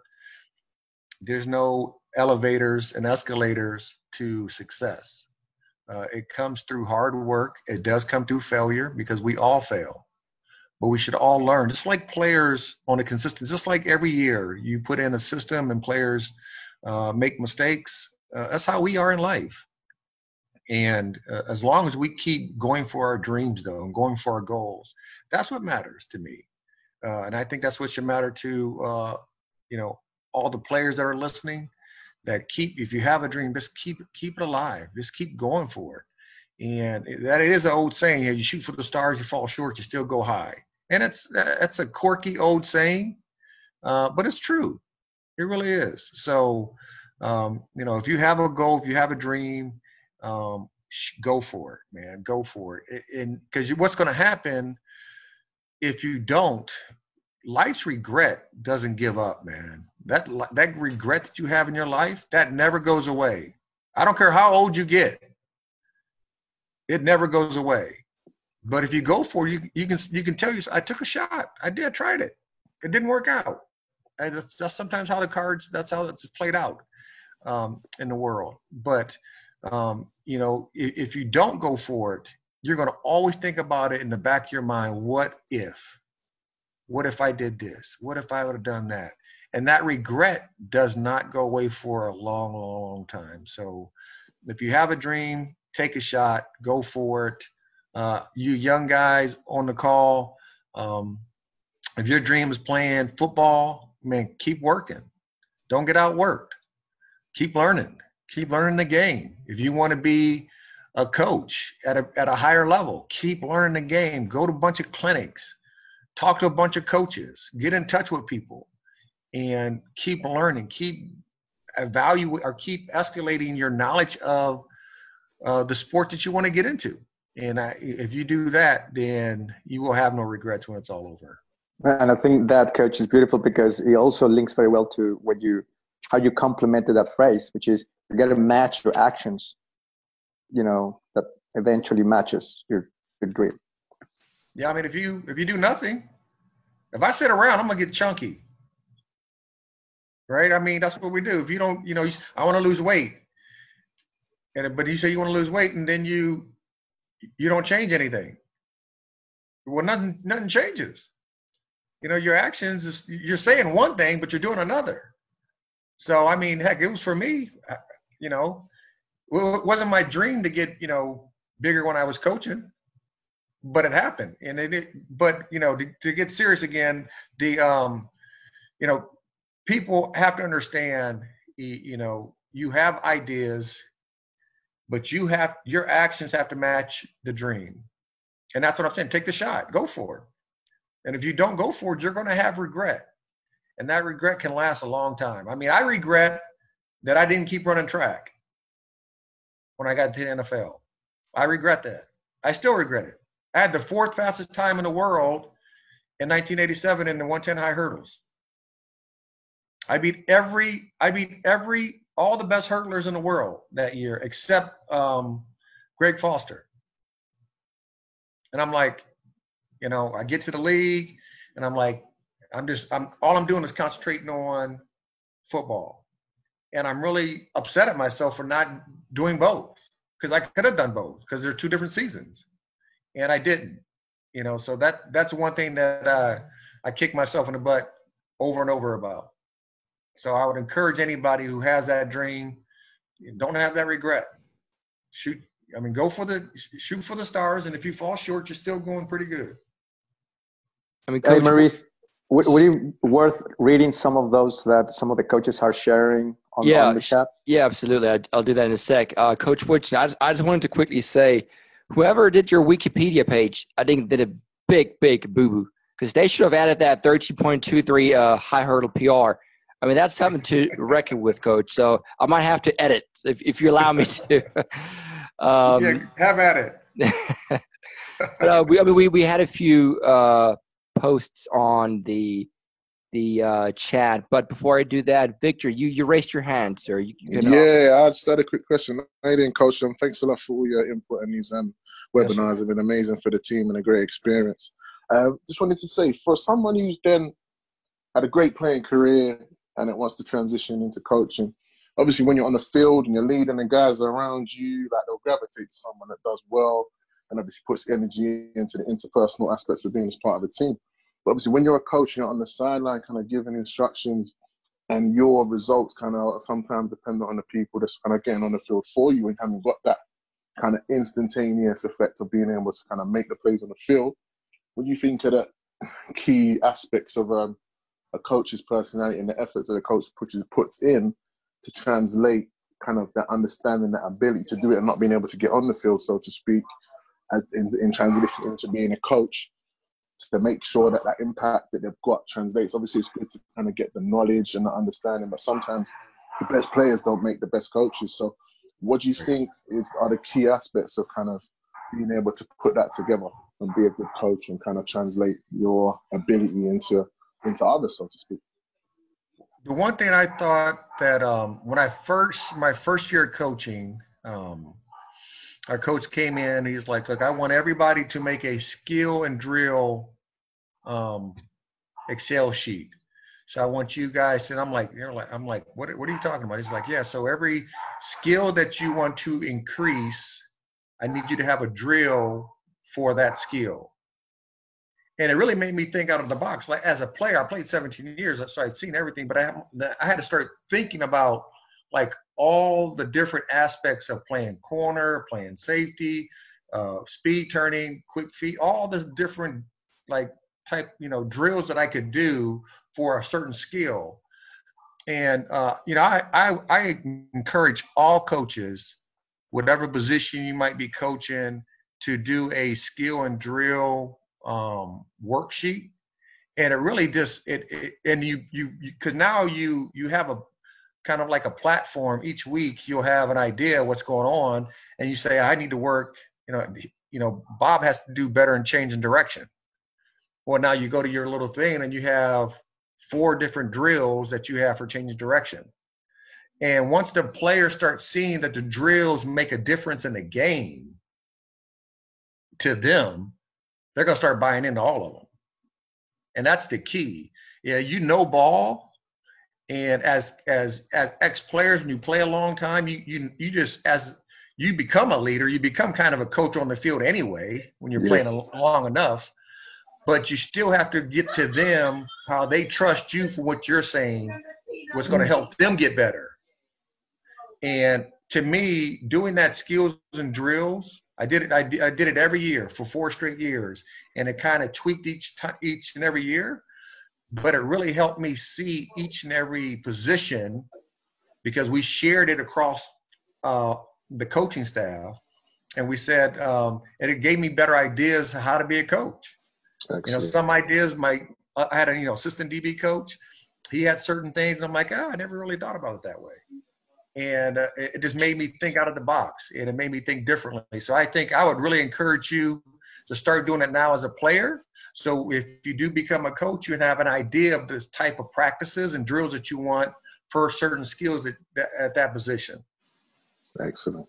Because there was a video that went viral, and there was a coach that was doing kind of some up-downs, kind of spinning drills with his linebackers. And he was like a average size Caucasian guy, didn't look that athletic, but he was down there flicking around, running around. His backers were doing it with him, and they finished with some kind of almost like a breakdown type thing. And I got sent it by my sister. Oh, this is amazing. And you could see that those players absolutely adored this coach because he could do, and obviously he broke it down and giving them a read. I think you're talking about Georgia Tech.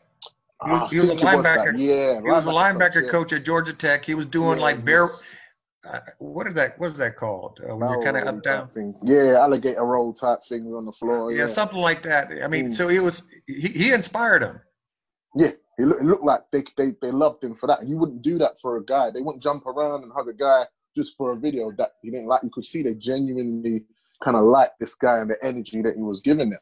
You know what I mean? And he may not have been the best of players. I'm not sure if he was an actual great player or that, but you could see that he inspired something, and they're going to go on the field and bang heads for him. You know what I mean?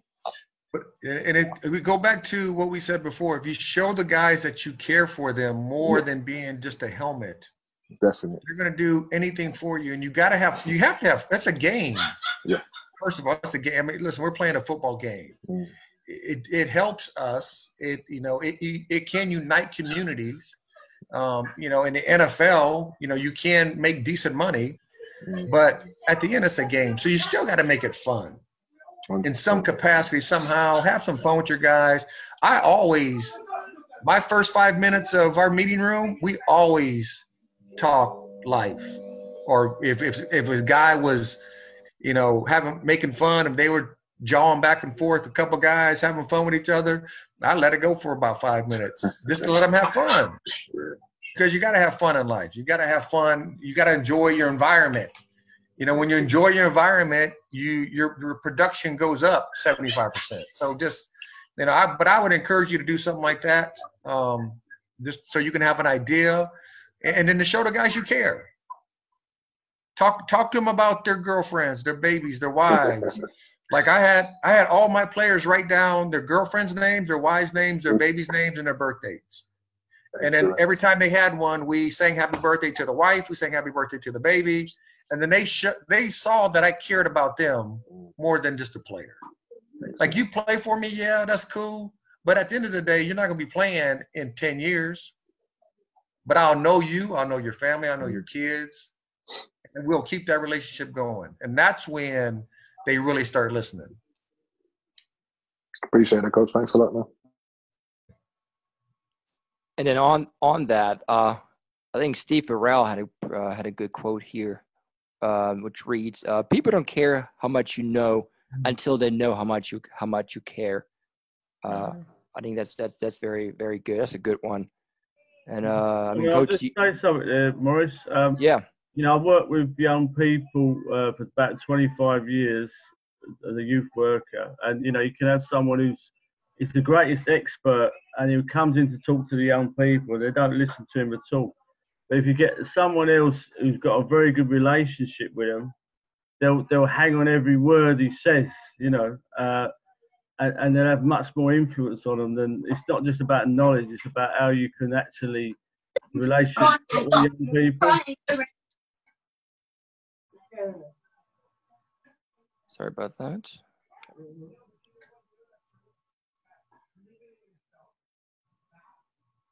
Sorry, Steve, make that point again. I thought that was a really good point. Yeah, I was just saying that, I've worked with young people for a long time as a youth worker, and, oftentimes we get experts come in to talk about something to groups of young people. But, if they've got no relationship with a person, they'll just zone out. But if you've got someone that the young people really respect and they respond to, he can communicate much more effectively, and the young people will be sort of hanging on every word that he says, or she says, But it's all about relationships, really, particularly with young people. Thank you. Thank you, Coach.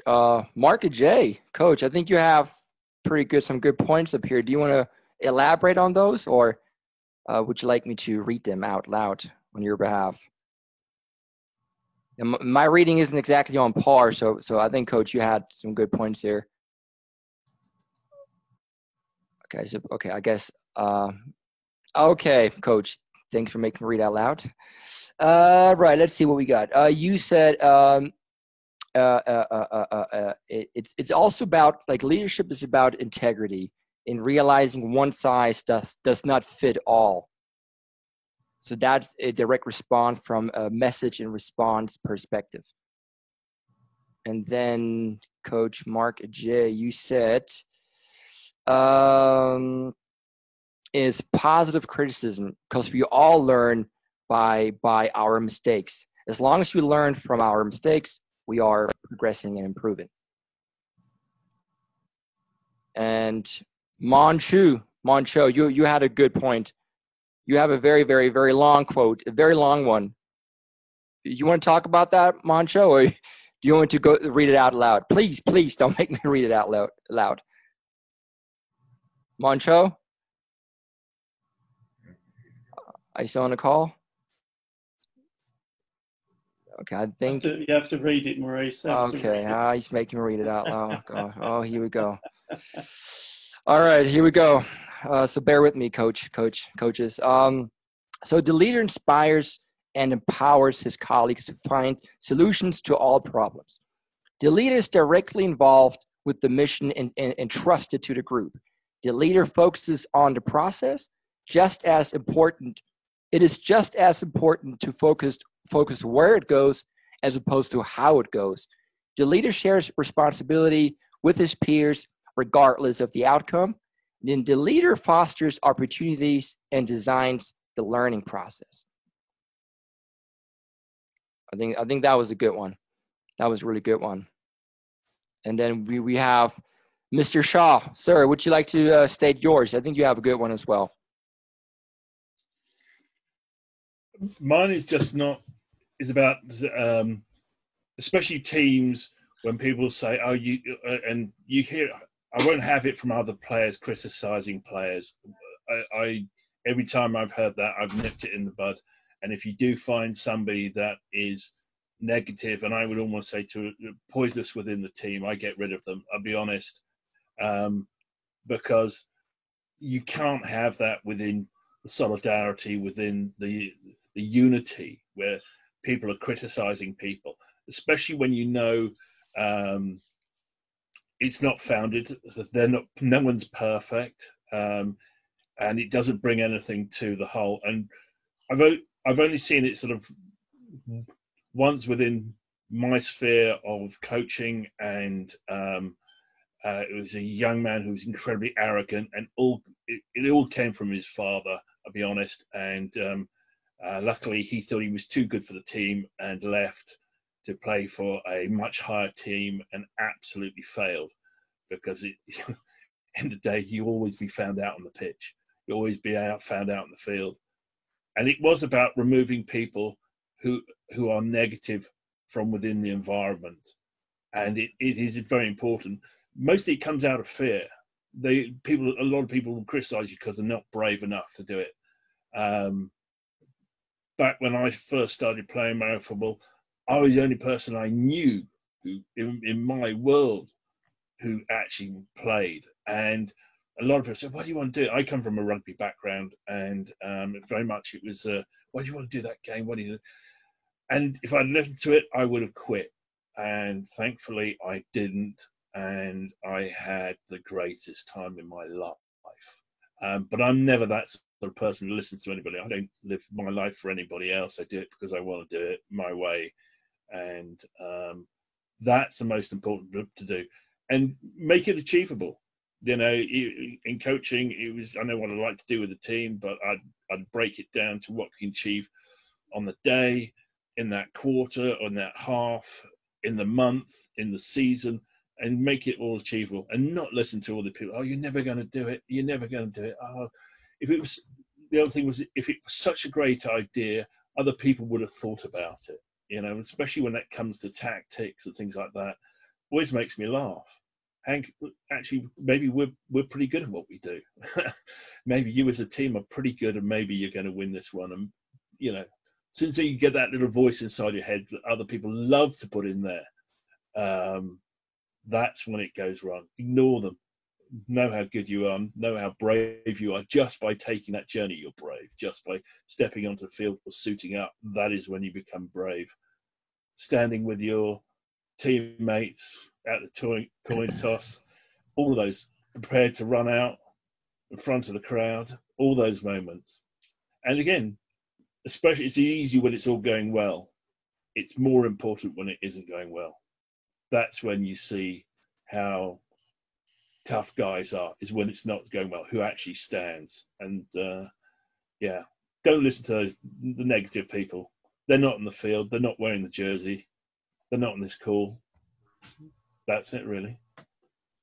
Great. And then David said, he wrote that once you realize that it's not about you, your journey into leadership can truly begin.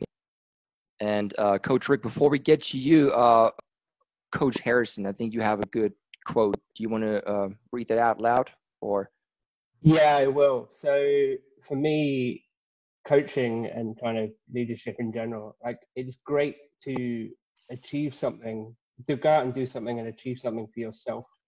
For me, it's even better to help facilitate, for want of a better word, somebody else to do something and achieve something great. Like for me, that's a greater feeling than doing it for yourself. So I think that's where this all kind of comes in. Thank you, Coach. Thank you. Oh, Steve Farrell, you just raised your hand. Was that in a hand raise or no? I'm just agreeing with a quote. Oh, yeah. Oh, sorry about that. Great.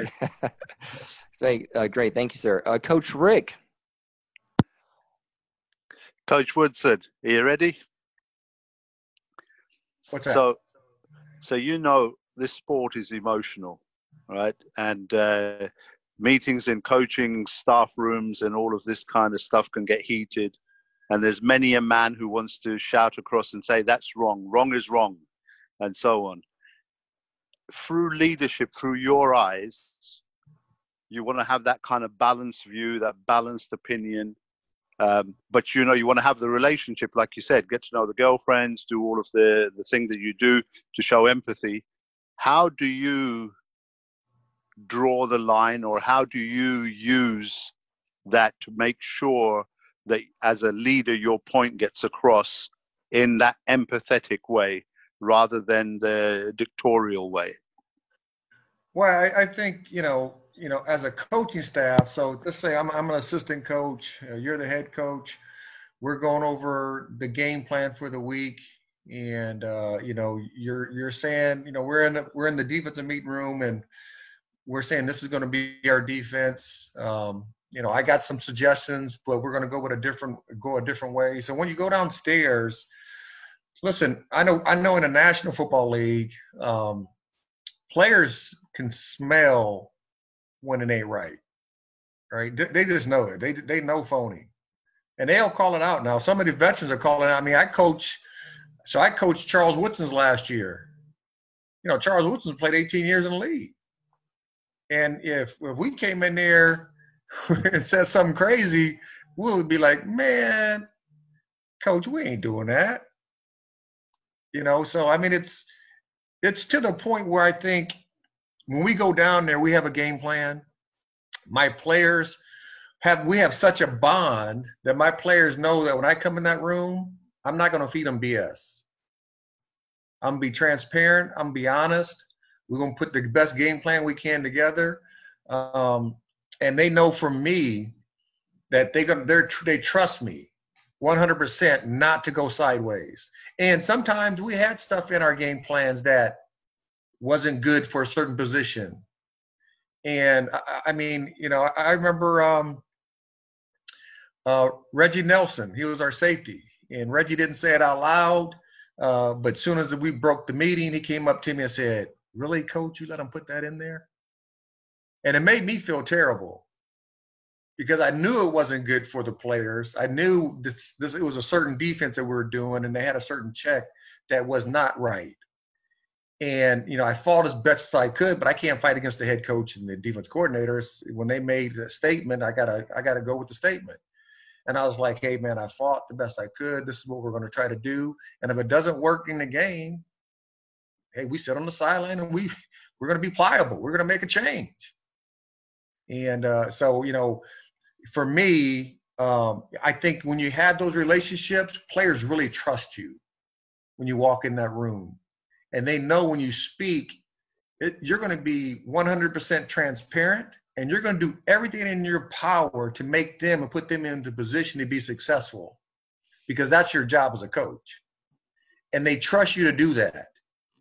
And, that to me is, I think when you start building those relationships outside of or in your rooms, and when you walk in that room and when you speak to those guys, they know, at least I would hope that they know that everything that you say is you're going to put them in the best position to succeed. And that's what we're about. And, for me, I think that was, I really didn't care about what other coaches thought about me, in a sense that, because I wasn't a screamer and a hollerer, but my guys knew in my room, If I said, hey, I told you to hustle and you're jogging, they knew that meant a lot. I wasn't screaming, I wasn't hollering, but me just questioning your willingness, it means a lot. And I don't need a headache. So if I don't need the headache, I'm going to sit you down and put somebody else in who wants to do it. That's what Tony Dungy used to do. Tony Dungy would come up to me and go, Rod, what were you thinking? Oh, Jesus.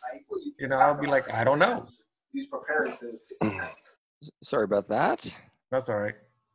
You know, and I'll be like, I don't know. But I knew what he meant by that.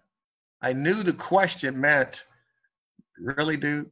Like, what the heck were you thinking about? But he wouldn't talk like that. So, you know, once he just gave me a question, it made me want to be even better for him, to do good for him. And that's what I think having a relationship with your players can do, because they know that when you walk in that room, you're going to put them in the best position to be successful, because that's your job. And that's what you told them is going to be your oath to them as their coach. Thank you, Coach. Thank you, Coach.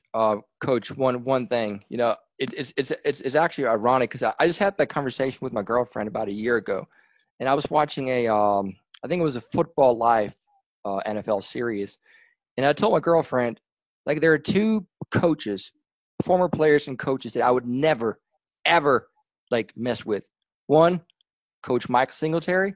Two, Coach Rod Woodson, Coach. I told her, like, if Rod Woodson and Mike Singletary tell me to run a mile, I run a mile. If they tell me to roll 100 yards, I roll 100 yards. So I doubt anybody would mess with you, Coach. But no, but I would never tell anybody to run a mile. That's not that's yet. me. Yeah. I would run it with them, at least try to. I mean, that's leadership, right? That's leadership. Thanks, Coach. I appreciate it. Gentlemen, any other quotes, any other parables, statements about leadership you want to share? This is your chance, gents. This is your time. This is a no judgment zone, so don't feel intimidated or anything. We're all here to learn and get some vivification.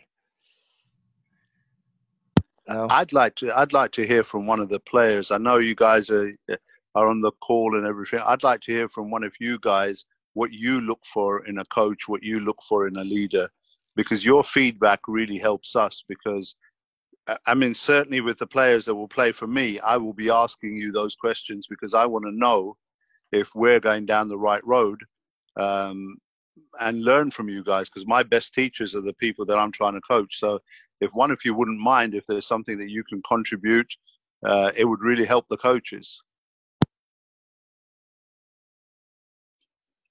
Yeah, I think George, I thought George was getting ready. I could see it, George. Yeah, there's a QB. I mean, yeah, well, it's not necessarily answering your question, but it's just kind of backing up a lot of things that you previously said. A lot of all of your coaches have said. From a coach, what I want, and it's you forever striving to get as much knowledge as you can, and we've said it before in previous calls. It's humility in kind of saying when you don't know something or you need to learn from somebody else. That goes for me as well. So I'm a QB, so I've got to step up and be a leader as well. But the way I try to lead is the way I try to learn, and it's use everyone around me. And Rick, the question you just asked Coach Woodson, I think it was like getting how to get people to see your viewpoint. And it's like, how can you make them make the decision to see it that way? Like, don't tell them that way. Give them a different scenario, flip it on its head, put it in a different scenario, like draw something up on the board and like, what would you do here instead? Like, not say, okay, you didn't do this here. What could you have done differently in that scenario? So it's forever striving to kind of know as much about the game as you can. We're not all going to know every play. Again, not every offense is the best offense, not every defense is the best defense, but it's, yeah, how can we all just kind of achieve to be on that same path? I don't know if that makes sense or, yeah. Again, putting my hands up, I've been out of the game for 7 years, so I've got a lot of learning to do, a lot of growing to do, and Murray's been helping me. You guys have been helping me. These calls have been helping me. So again, thank you, and thank you, Coach Rod Woodson, because he's been amazing. No, thank you for your contribution, George. Good job, man. I'm excited to be here. I mean, yeah, we're on the rise, as you say. Good man. Any of you other guys? I'll put one or two of you on the spot if you don't jump up. Tink.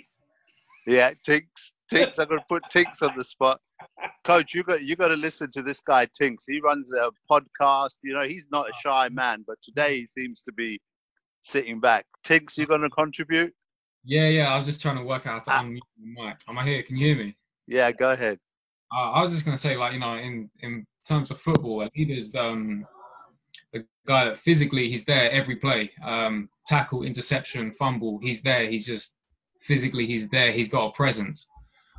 He's vocal, and you know he'll be the one calling the plays, calling the strength side, calling the formations, calling the play before it happens. Well, this is just kind of what I've seen and what I define it as. And as well, he's the guy that if you're unsure about a play or you know a formation or whatever, he's the guy that you ask and he'll respond immediately, because that's what you need to do on the field as well. Like before the snap comes off, you got to be quick. So I think that's a really basic idea, but I think everyone else has said pretty much everything else. So thank you, Tinks. Otherwise. Coach, he's a DB. Could you guess? Well, the DBs are the best athletes on the whole football team. You know that. Everybody knows that.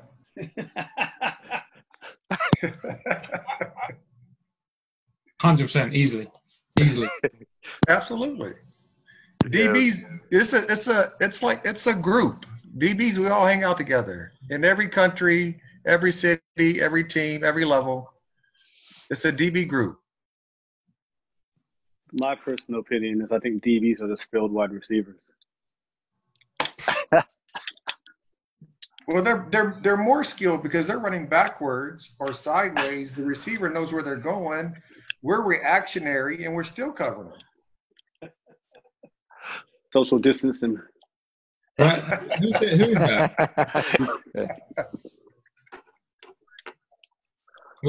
Speaking on what Coach was saying, Coach Rick was saying, personally, from playing in America and playing over here, my differences I've seen on my first training session in America, I was probably like 12 years old, and our coach made us row 200 yards.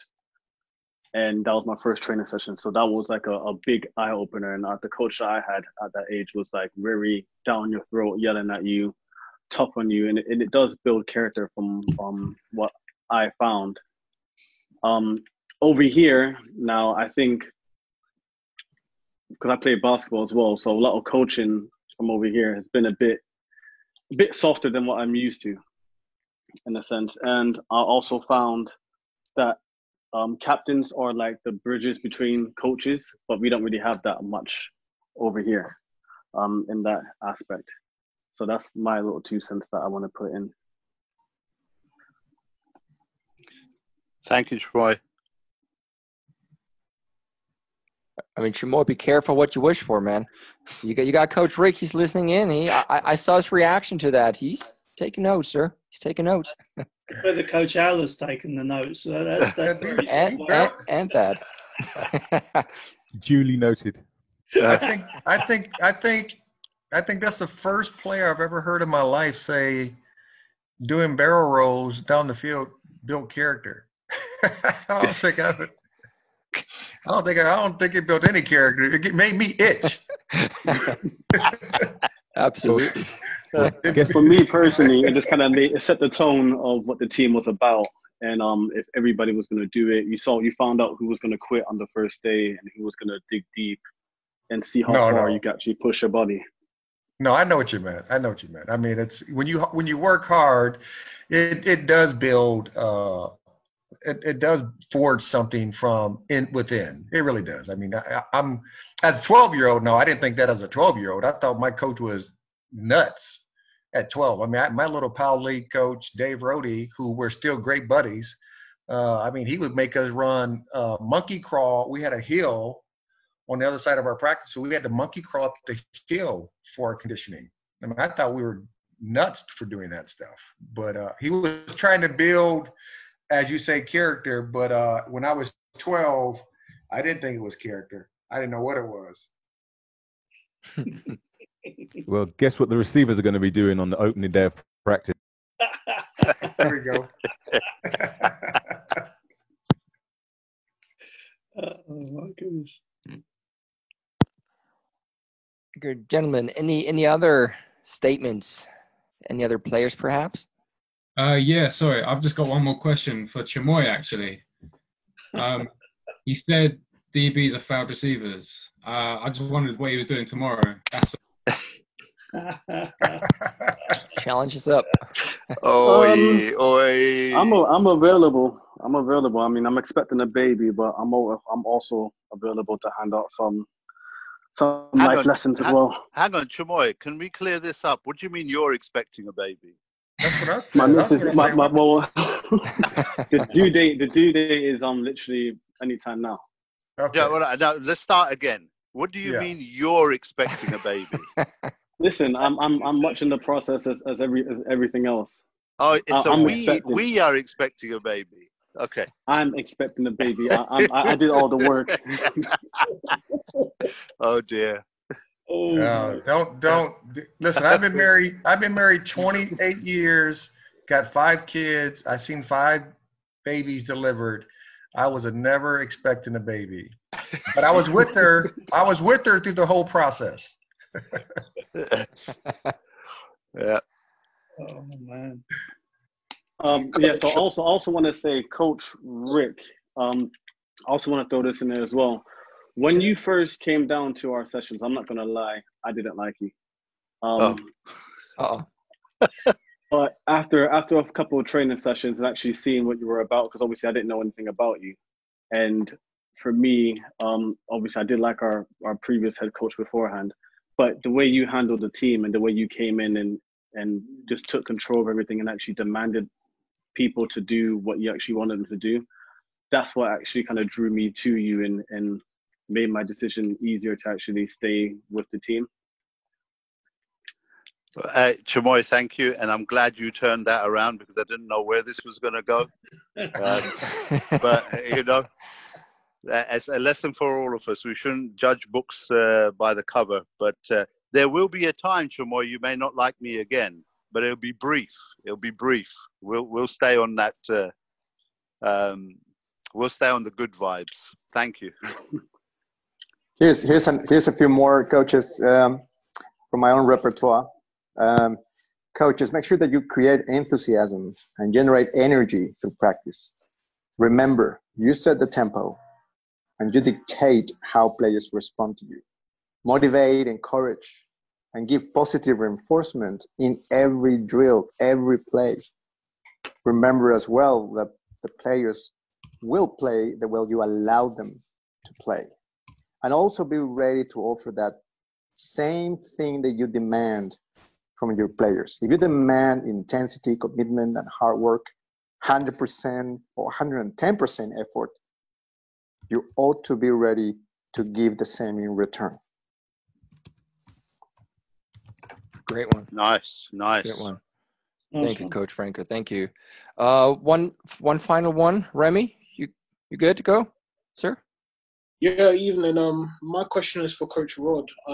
As a guy that played in the NFL and played at top levels, I wanted to know, like, how did you keep motivated? Like, I'm talking training sessions, I'm talking, like, you know, track, all that. And then from a coaching perspective, how do you keep the players motivated? Like, obviously, in the NFL, you're there and all you've got to do is just focus on football 25/8. But in other leagues, you've got guys that got to go to work, or I don't know, balance other things with it. And I just wanted to know, like, how do you keep guys motivated? How do you keep guys getting after it? How do you keep guys going to the gym, staying, you know, once you're like halfway through a season, I don't know, fatigue setting in, you've got other factors and stuff. Like, what are the things that you do to keep your players or you kept you motivated, if that makes sense? Right. So, I mean, it's, you know, for me, what kept me motivated is that I wanted to be the best. I wanted to be successful. And I wasn't going to get outworked because, I mean, talent is good. You know, I was fast. I was big. I played corner, 6'1", 205-pound corner. That's a big corner in the National Football League. But I didn't want to get outworked. And I think that was the biggest thing for me, that, my fear of failure pushed me to keep working hard and keep working hard. For when I became a coach, it's really, when you play in a National Football League, your job is one thing: train your body, train your mind to get ready to go play football. Now, if you are, partaking in with the team, and you still working and partaking with the team, that's another challenge. I mean, you got to go back to I remember the stories from Dick LeBeau, who played in the time frame where they made money, yes, but they worked in the summer and not during the season. So, but he wanted to, his want to still do it and be good at it was higher than him quitting. And I think, for all you guys who are, choosing to play, your want to be here, to be on a part of a team, to win games, to win a championship, has to be higher than you being somewhere else. And if that mindset is always there, it's going to keep growing, and it can be contagious. Attitudes are contagious, good and bad. And if you have a contagious attitude that is strong and high and good for the team, other guys are going to pick up on it. But if you're that guy who has that attitude that goes sideways, we always call it go south, then that can bring the team down. So I think for me, the biggest thing is I didn't want to fail. For me to motivate my guys is like, listen, guys, either you want to be here or you don't. I mean, that was my take as a coach. Like, either you want to be here or you don't. Somebody's going to be here. In the National Football League, they're going to have 12 defensive backs on a team. I would love to have the best 12 defensive backs on the team, but the coaches are going to make the decision what 12 best fit the team and our culture. And, but for you guys who are choosing to do it, that want to inside of you, that internal drive, that internal fire has to be there. And if that outweighs everything else, man, you guys are gonna have a good team. I appreciate that, Coach, man. Love for that. Appreciate it. Thank you, sir. I guess we ran a little over time tonight, Coach. Unless you have another 4 hours to spare, I'm sure you're probably eager to get on with your day. So, where you guys are getting ready to go to bed. Well, it's 9:24 p.m. in London. I mean, I guess it might be 10:25 in other parts of Europe, but it's Saturday. Who knows? Might be meeting up, in Britain down the bar. I guess is it Premier League? Is Premier League season still going on? Is soccer still around? No. I think last game's tomorrow. Oh, last game's tomorrow. Okay, who knows what's going to happen, Coach? Anything can happen in this country. It's Britain. You never know. Right. But Coach, I know I say it every week, but I just want to reiterate.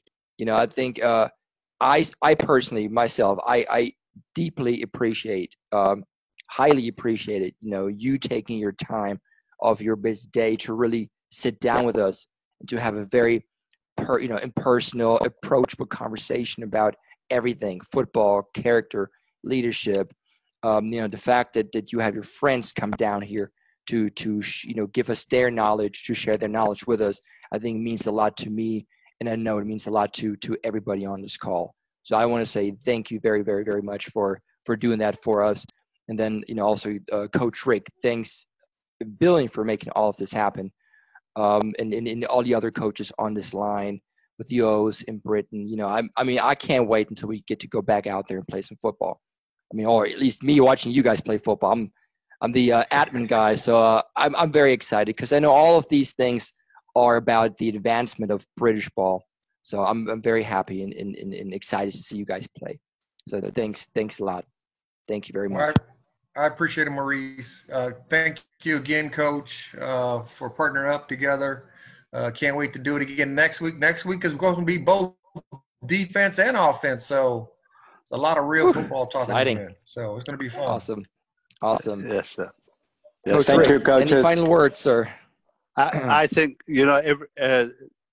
the whole point of this is to be able to pick up one thing, two things, or three things. And I think that, Coach a couple of weeks ago said, it's your choice whether you want to be mediocre, good, or great. And that goes for coaches, players, administration people. It is our choice what we want to do. I know where I want to be. I'm hoping you guys know. We got coaches from Mexico, Portugal, France, Scotland, UK. Everybody's on here, and we're trying to learn, and that's really great. And I think that Coach Woodson, we cannot sell short your input. I know we're working together on this, but your input is really making this happen. People are standing up and listening and learning because we have your caliber with us. So I appreciate it. All right. So and the rest of you guys. Yeah, I appreciate all you guys being on. Be safe, and I'll see you next week. Take care, Coach. Another week. Thank you, Coach Thanks so Woodson. much. Looking forward to it. Thank you, Maurice. Thank you, Coach. Thanks, guys. Chamoy, good luck with the birth, Chamoy. Good luck. And stay safe, everybody. Yeah. Thank you. Guys. Have a good one. Bye.